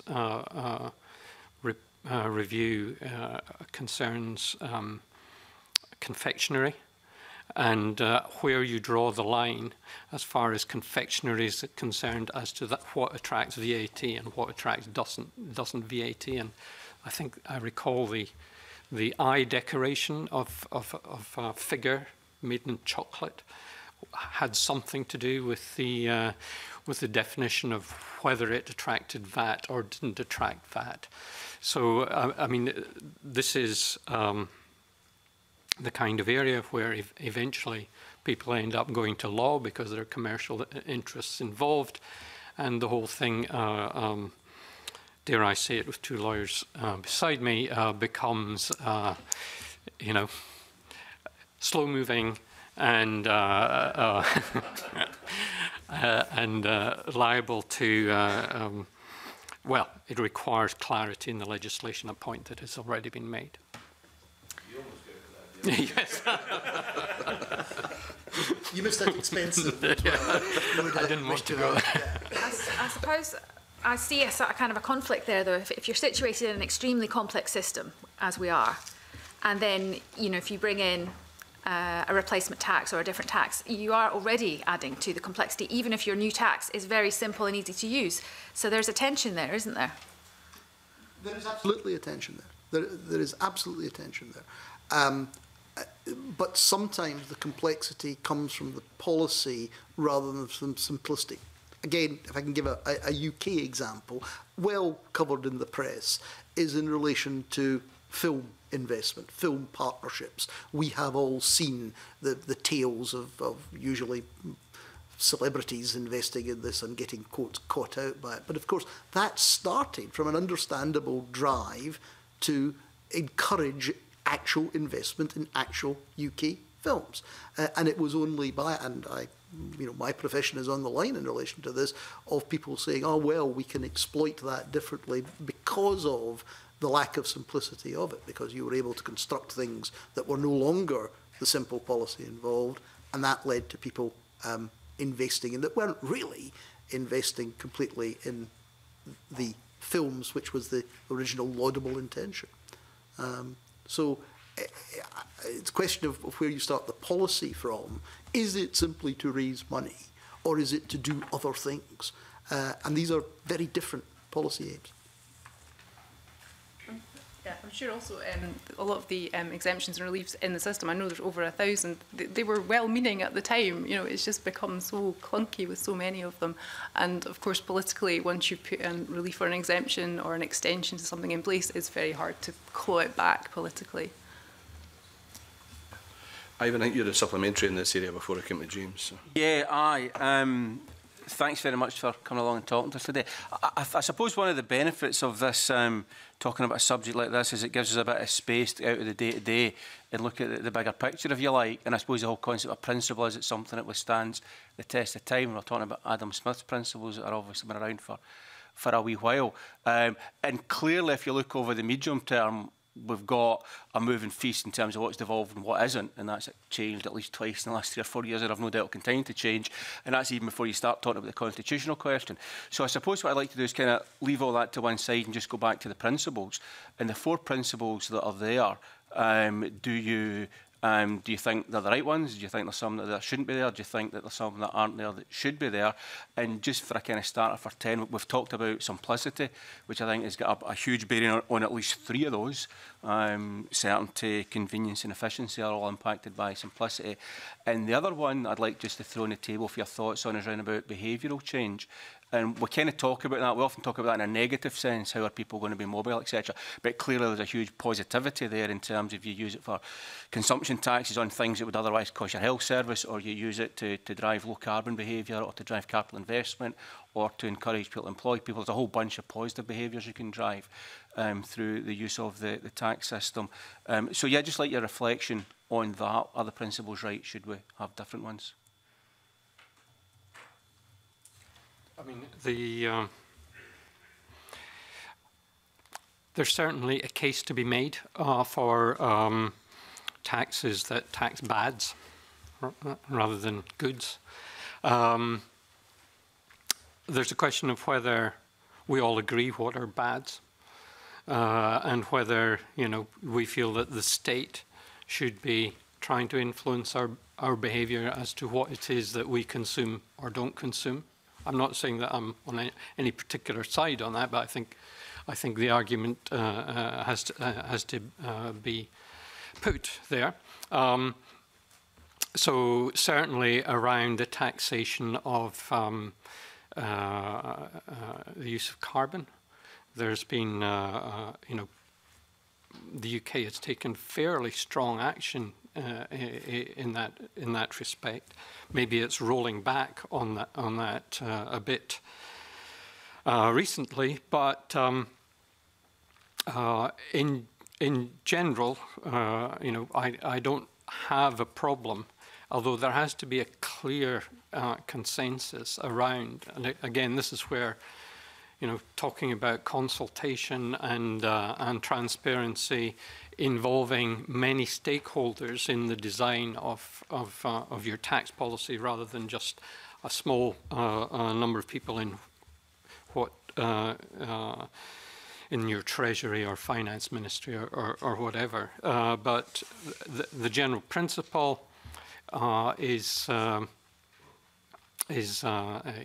think probably an acceptable one. Inevitably, there will be pushback by whatever commercial interests are maybe harmed by this, but it may also add to innovation, or you might force, you know, airlines to adopt more fuel-efficient planes, or as we've seen today, tobacco companies to adopt less toxic cigarettes. So, you know, there is that behavioural response that you may get as a result of taxing so-called bads, which is perhaps a good thing. I don't think that behavioural effects come into the principles that's put forward. I mean, whether behaviour, driving good behaviour, stopping bad behaviour should be another principle is something to argue about, but I think it would be additional. And to answer your original question, you know, do I think, I'm sorry, that these principles are reasonable ones? Yes, I do. I think they are. They may be limited, but I think that, and they're affected by other things. But I think proportionality, certainty, convenience and efficiency, pretty wide words, are pretty good principles. I don't think that behavioural effects interact with those particularly well. So I think that if you want behavioural effects, stop doing bad, start doing good, then that would have to be another principle. And of course, we all would large numbers of us might differ on what were the goods and what were the bads, and what were also, within these other principles, the effective ways of stopping or encouraging them. So I don't actually think the behavioural effects fit very well into a principled notion of taxation. In terms of whether we should have them, yes, I think that we should. And I think that, you know, these are as good as any. Their long life, their long coating over literally hundreds of years is indicative that they caught something pretty well. They're not complete, as you've just demonstrated, but I think they're a pretty good start. Is there anything that you would add?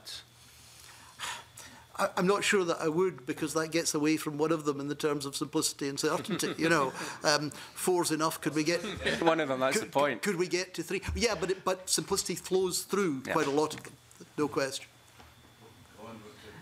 Yeah, just on the point about taxing on bads, I think don't think the Law Society has a view on this particularly. There's one criticism of that is that it can be quite regressive, particularly if you're taxing things like sugar drinks, for example. That could be quite a regressive policy. On the principles generally, I think, as Alan says, if you define these widely, particularly ability to pay, if you look at that in the round, then I think these do cover what you would be wanting in an ideal tax system.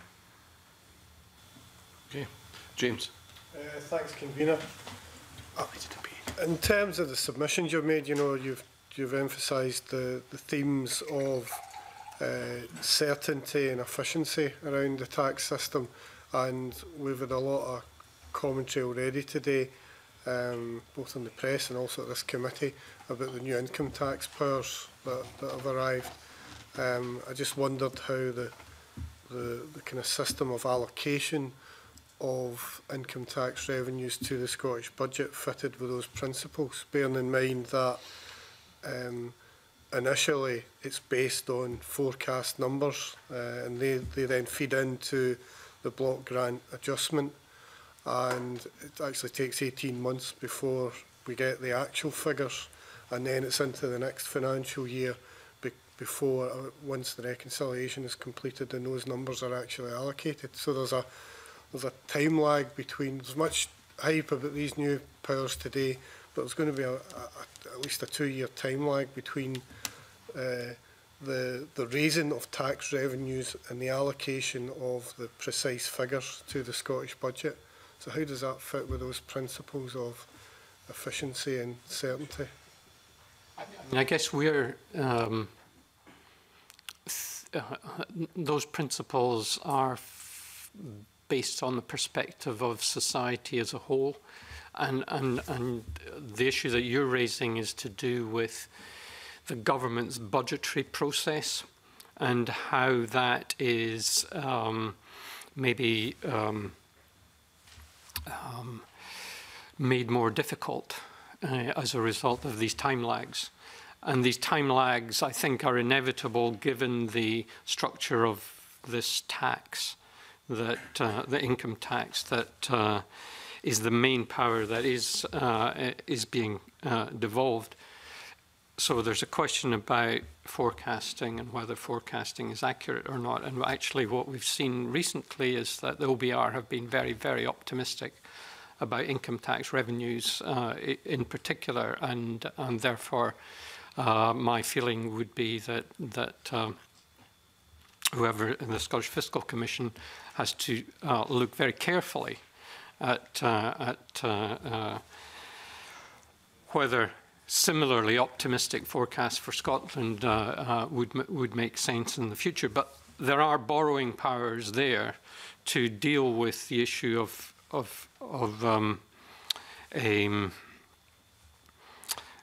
forecasts that go awry somewhat. They could go awry in either direction, of course. That's possible. But you know, this is part of the implication of getting tax powers, is that you have to take on additional risk. Things could go better, things could go worse. But I think we have to accept that with new tax powers, it has to be the case that the Scottish Government's budget faces more risk than it has done in the past. Yeah. I mean, direct answer to your question, I don't think the process that you've described fits with these principles at all, but then nor can it be expected to. I mean, these principles are to do with the relationship between the taxpayer and the tax-raising authority, whatever that tax-raising authority is. And the process of allocation is, as it were, after that stage has been reached. The goose has been plucked. What are you going to do with the feathers is the extension of the analogy between the various pluckers of them. That is not something that I think that Adam Smith's principles can properly address. I mean, whether that process should be simpler and swifter is a matter of you know, of course, of great concern and importance, and it probably should, but if it cannot be, it cannot be. I don't know whether it can be or not. James, anything else? Yeah, can I maybe just press David Bellamy a bit further? I mean, these, it's not just a question of numbers that end up in the budget, you know, that's pounds and pence, and this affects people's lives, you know, when you take it down to a level of a council, you know, potentially having to decide on a budget, you know, that might impact on jobs and on services. Is there, I accept it's a complicated process, it's not straightforward.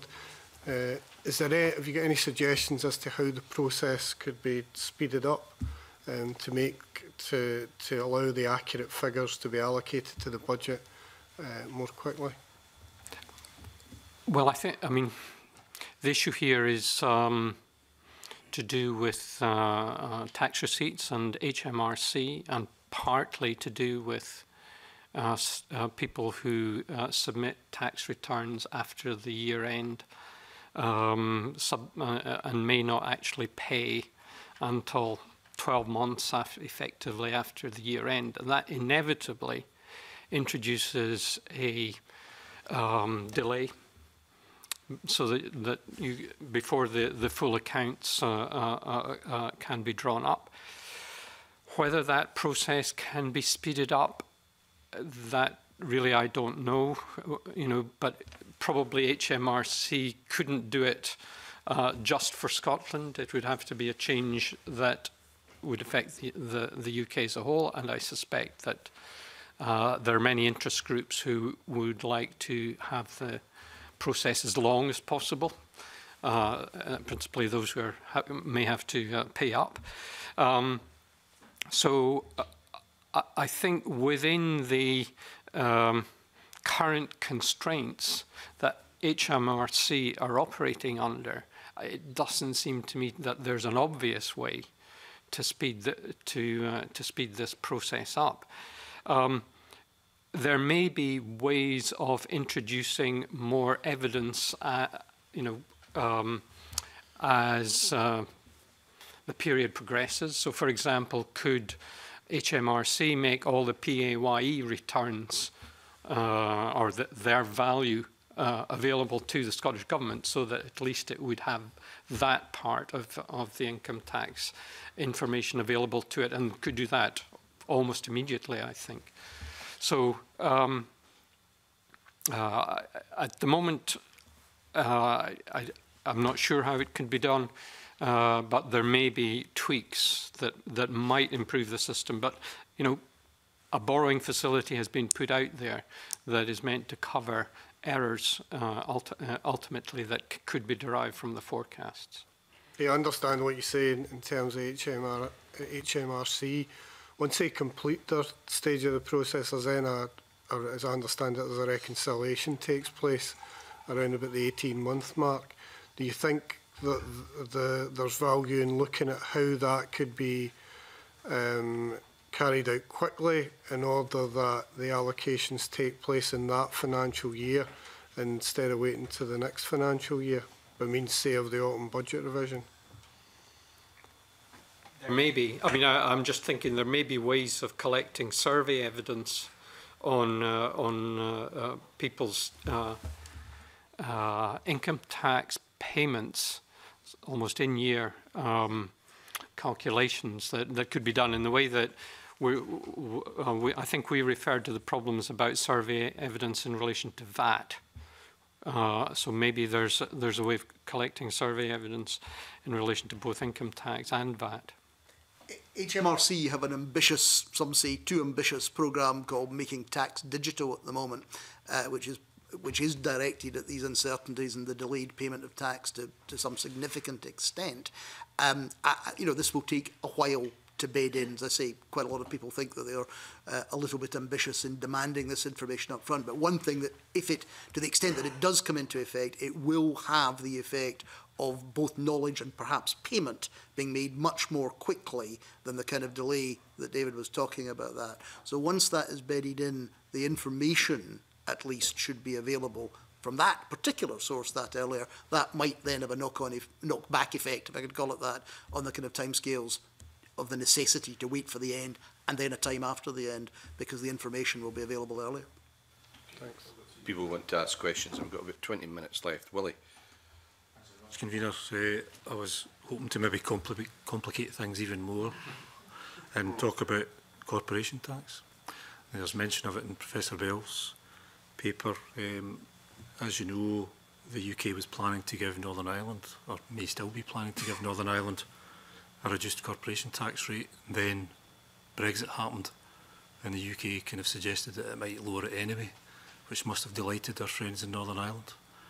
Do you think there's a case though for a variable corporation tax system in the UK so that Scotland doesn't have a differential disadvantage between us and Northern Ireland if they inevitably get a reduced corporation tax rate? I mean,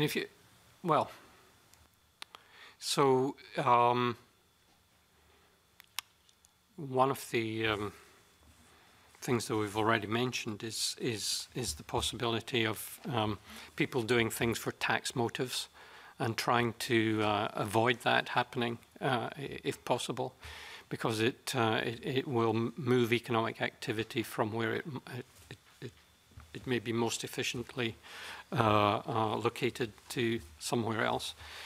So Ireland, the Republic, has got a very significant advantage economically in recent decades because it has managed to get people to move there for tax motives. Now, that leaves the UK in a somewhat difficult position. But if the UK is going to reduce to 15% against Ireland's 12%, the band between the two becomes fairly narrow. And whether it then becomes sufficiently narrow that it becomes not worthwhile, because obviously there are costs to moving location, remains to be seen. I suspect that most countries don't think that corporation tax is one that is an ideal one to drop down to the subnational level, particularly for that reason. Now, having said that, it does happen in the States and elsewhere. I'm not sure what part of the space between 12% and 15% Scotland could advantageously locate itself. So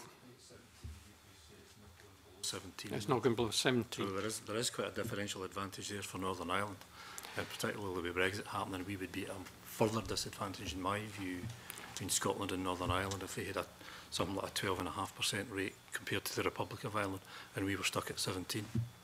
Well, again, I mean, we have lived with this disadvantage for some time, and I guess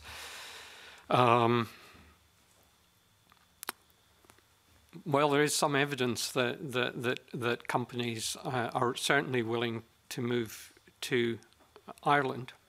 So, you know, whether Scotland would be similarly affected if it managed to have a very similar rate to Northern Ireland, I'm not sure, you know, in terms of evidence, but I guess it is possible that could happen.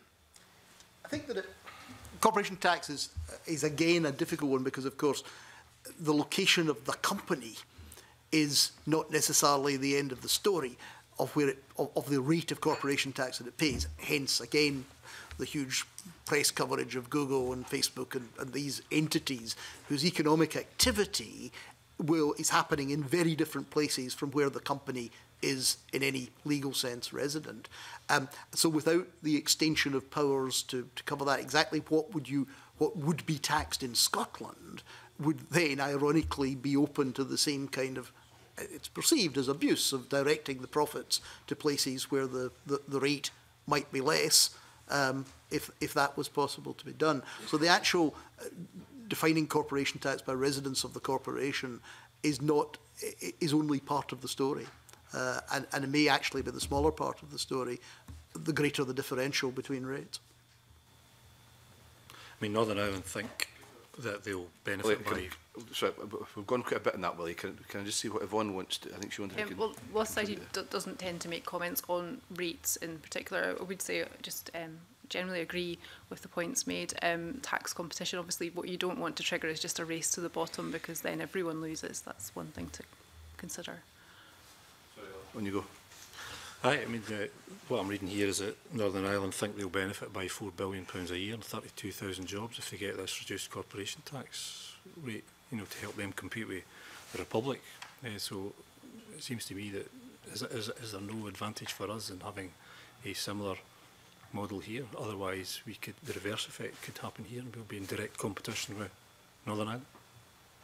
I mean, I'm not sure where these numbers come from. And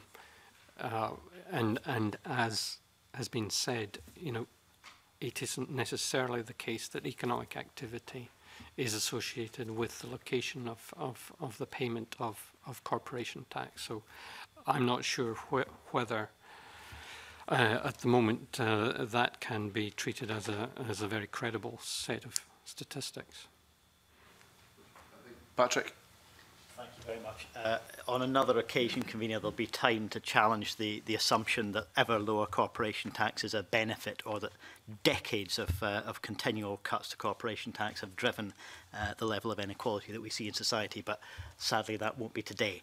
Can I just ask about one comment in the RSE paper around the principle of proportionality? The Scottish Government uses the term proportionality to the ability to pay, and yourselves, as well as some other written submissions, including from the Poverty Alliance, have talked about using the term distributional fairness instead. And while I think I can see what's the intention here, I wonder whether the word fairness is also open to criticism for being not sufficiently specific, given that quite a lot of very wealthy people think that it's very fair for them to dodge tax through every loophole they can manage.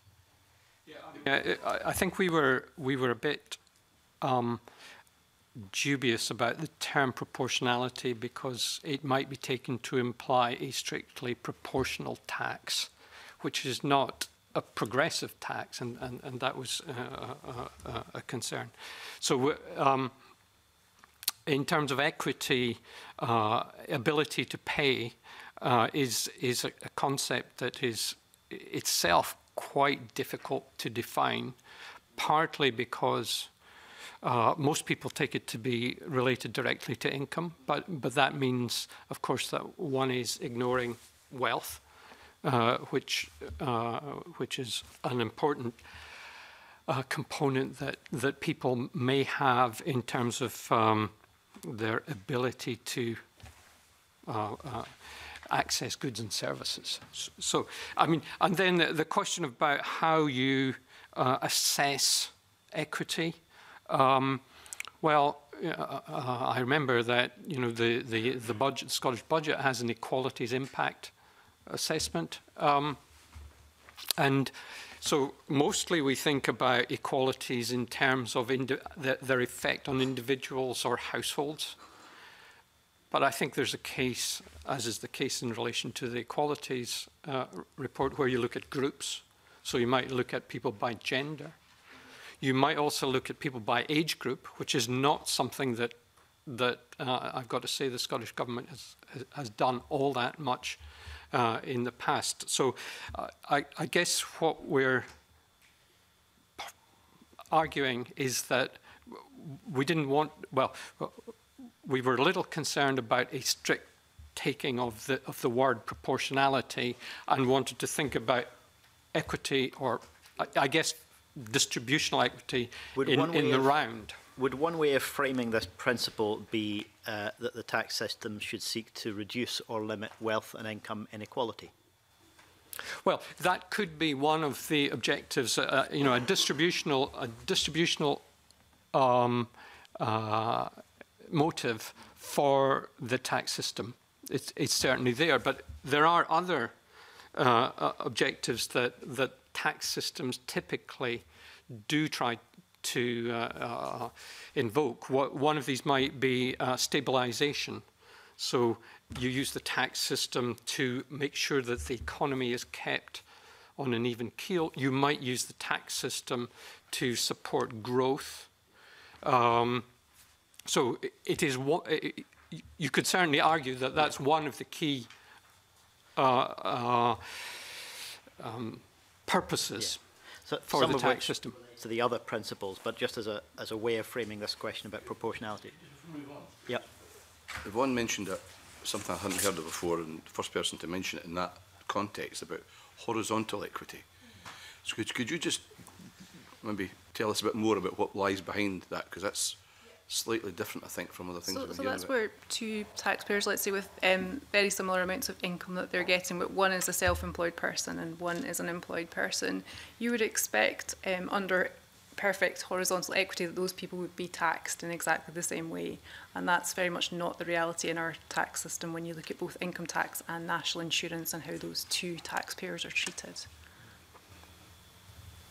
We also have vertical equity as well, which is to do with proportionality, not proportionality, progressivity in the system.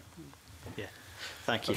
I was going to come on as well and talk about some of the issues Ivan raised, and which Alan Barr had discussion about other objectives, other policy objectives, such as behavioural change being driven by systems in taxation. Now, the efficiency principle relates, as I understand it, to the idea that that the system should minimise negative effects on welfare and economic efficiency.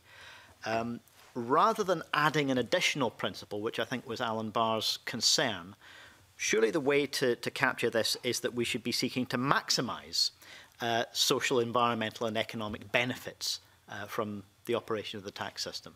Would that not capture what's being sought without adding additional complexity? That sounds to me more like a policy than a principle. In the tax system may be a lever to do these things, but whether you want to do these things in a principled way is determined by policy, and that, and indeed what you said about wealth inequality as well struck me as a more policy-driven than principle-driven. The policy may well be to reduce wealth inequality, and that's a perfectly reasonable policy, but the principle on which that it should be done is much more likely to involve actual proportionality, for example, as a principle of doing so, rather than an absolute. The principle is proportionality to the ability to pay. That also hangs on a policy assumption. That is it does, but not necessarily of reducing wealth inequality. Because the fact that the richer or those with the greater income can pay a great deal more and should, under that principle, pay a great deal more does not mean that necessarily will reduce, in any absolute sense, the inequality. David Bell's paper also gives an example of these other objectives. The carrier bag charge is the one that's mentioned specifically. I think very few people would disagree with the claim as well that successive governments' approach to taxation of cigarettes has been socially beneficial, has been driven to achieve a change in behaviour and not necessarily an increase in revenue. So it does seem to me that there's a question about a question about the principle of the operation of the tax system that's implicit here rather than explicit, and it's simply a question of whether we should make it explicit. It also relates to generality in the tax system rather than being raising specifically a tax from people who gain a benefit from a particular kind of public services. There are some people who would make the case for that kind of hypothecation.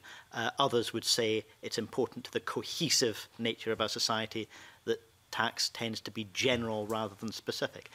I just wonder whether it's important to get these principles stated rather than having them hanging around in an unstated way.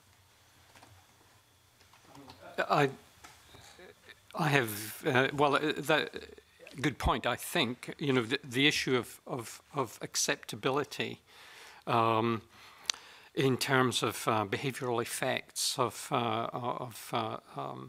the taxes that one might apply does seem to me to be an important area to keep bearing in mind.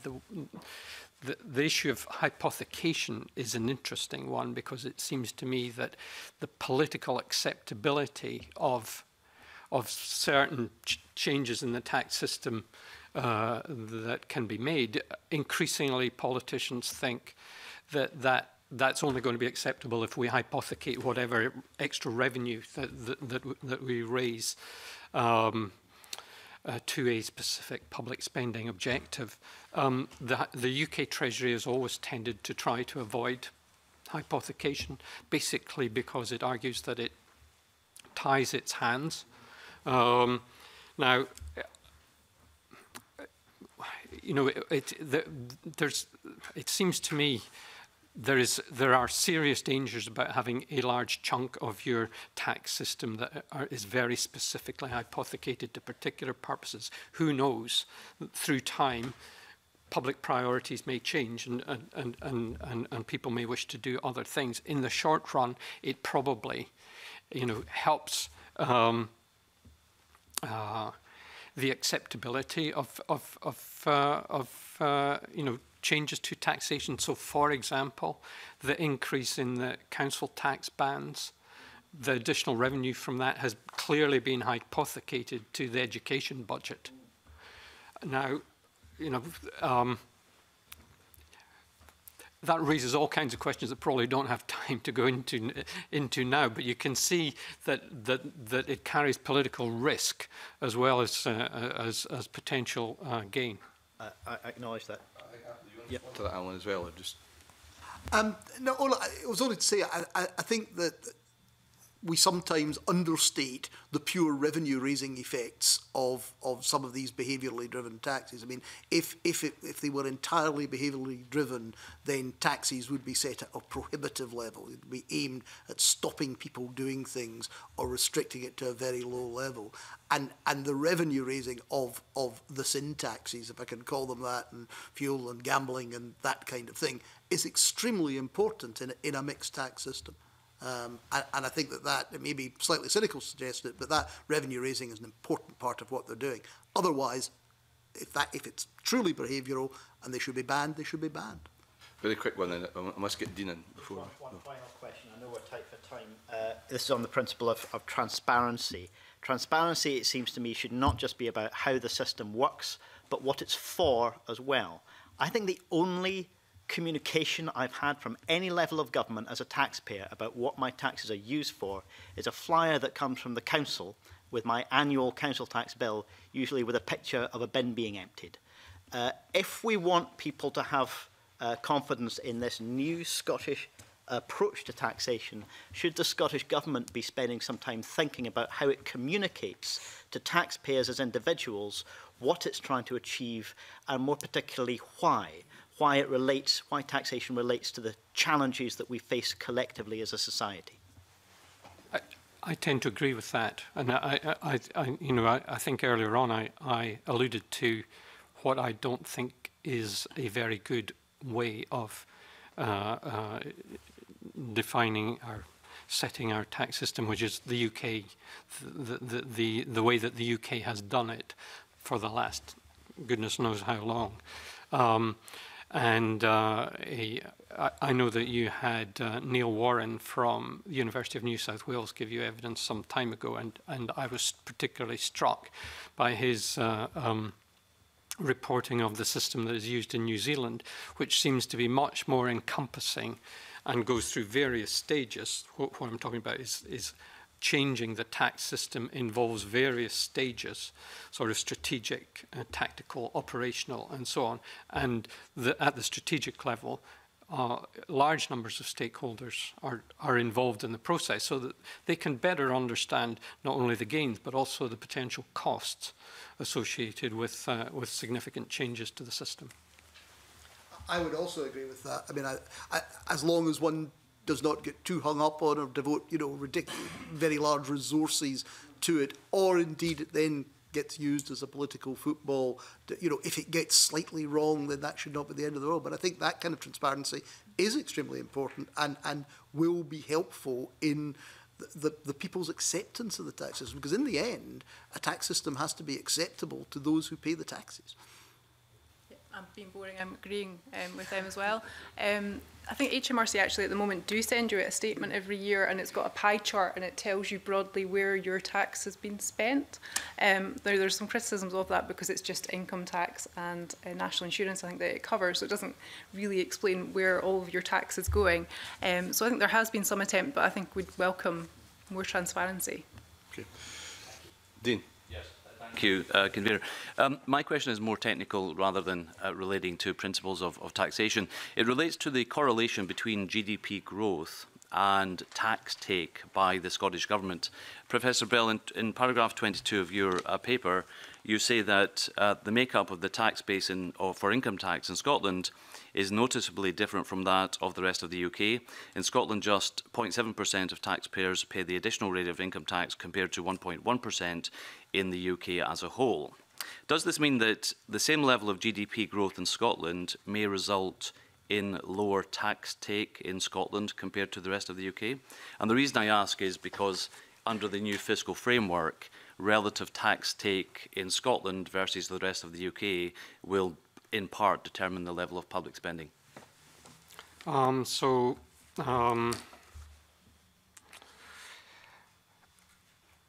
This relates to the block grant adjustment and the per capita indexed adjustment mechanism. I don't think of itself the fact that we have a lower proportion of additional rate taxpayers necessarily means that with a given rate of GDP growth, income tax revenues in Scotland will grow less fast. It all depends where that growth is coming.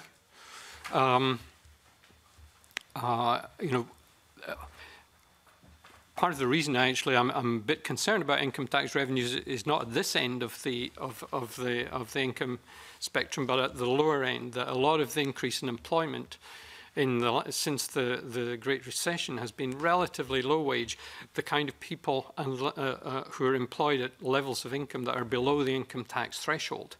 And we could see a pretty significant increase in Scottish GDP and a big growth in employment without necessarily seeing any significant increase in income tax revenues. So I think this is an issue that is of considerable importance. I think it's difficult to predict based on the distribution of taxpayers at the different levels, but the additional rate taxpayers are very important. There's no question that's the case. And Scotland could not afford to lose a significant number of them. I ran I used this survey of personal incomes recently to look at the most recent data, and the top 1% of taxpayers, which goes beyond the additional rate taxpayers in Scotland, contribute 23% of the total income tax revenues. So they are a critical group in terms of the overall tax take, and their issues around how they account for their income become very, very important. Not my field, but I would agree. I don't think there is a direct correlation between that. That's not two things that go particularly well together. The number or proportion of additional rate taxpayers and GDP growth, I don't think, are likely to fit particularly well together as parallel indicators. Thank you very much for the witnesses for coming along today and beginning our discussion into tax principles. This is the first session we've had on that, and it's obviously a bit more complicated than I'd anticipated at the beginning of this process. But it's going to be an important discussion we'll have as the months go on. I thank the witnesses for coming. At the start of the meeting, we agreed to take the next items in private, and therefore now close the public part of this meeting. Thank you very much.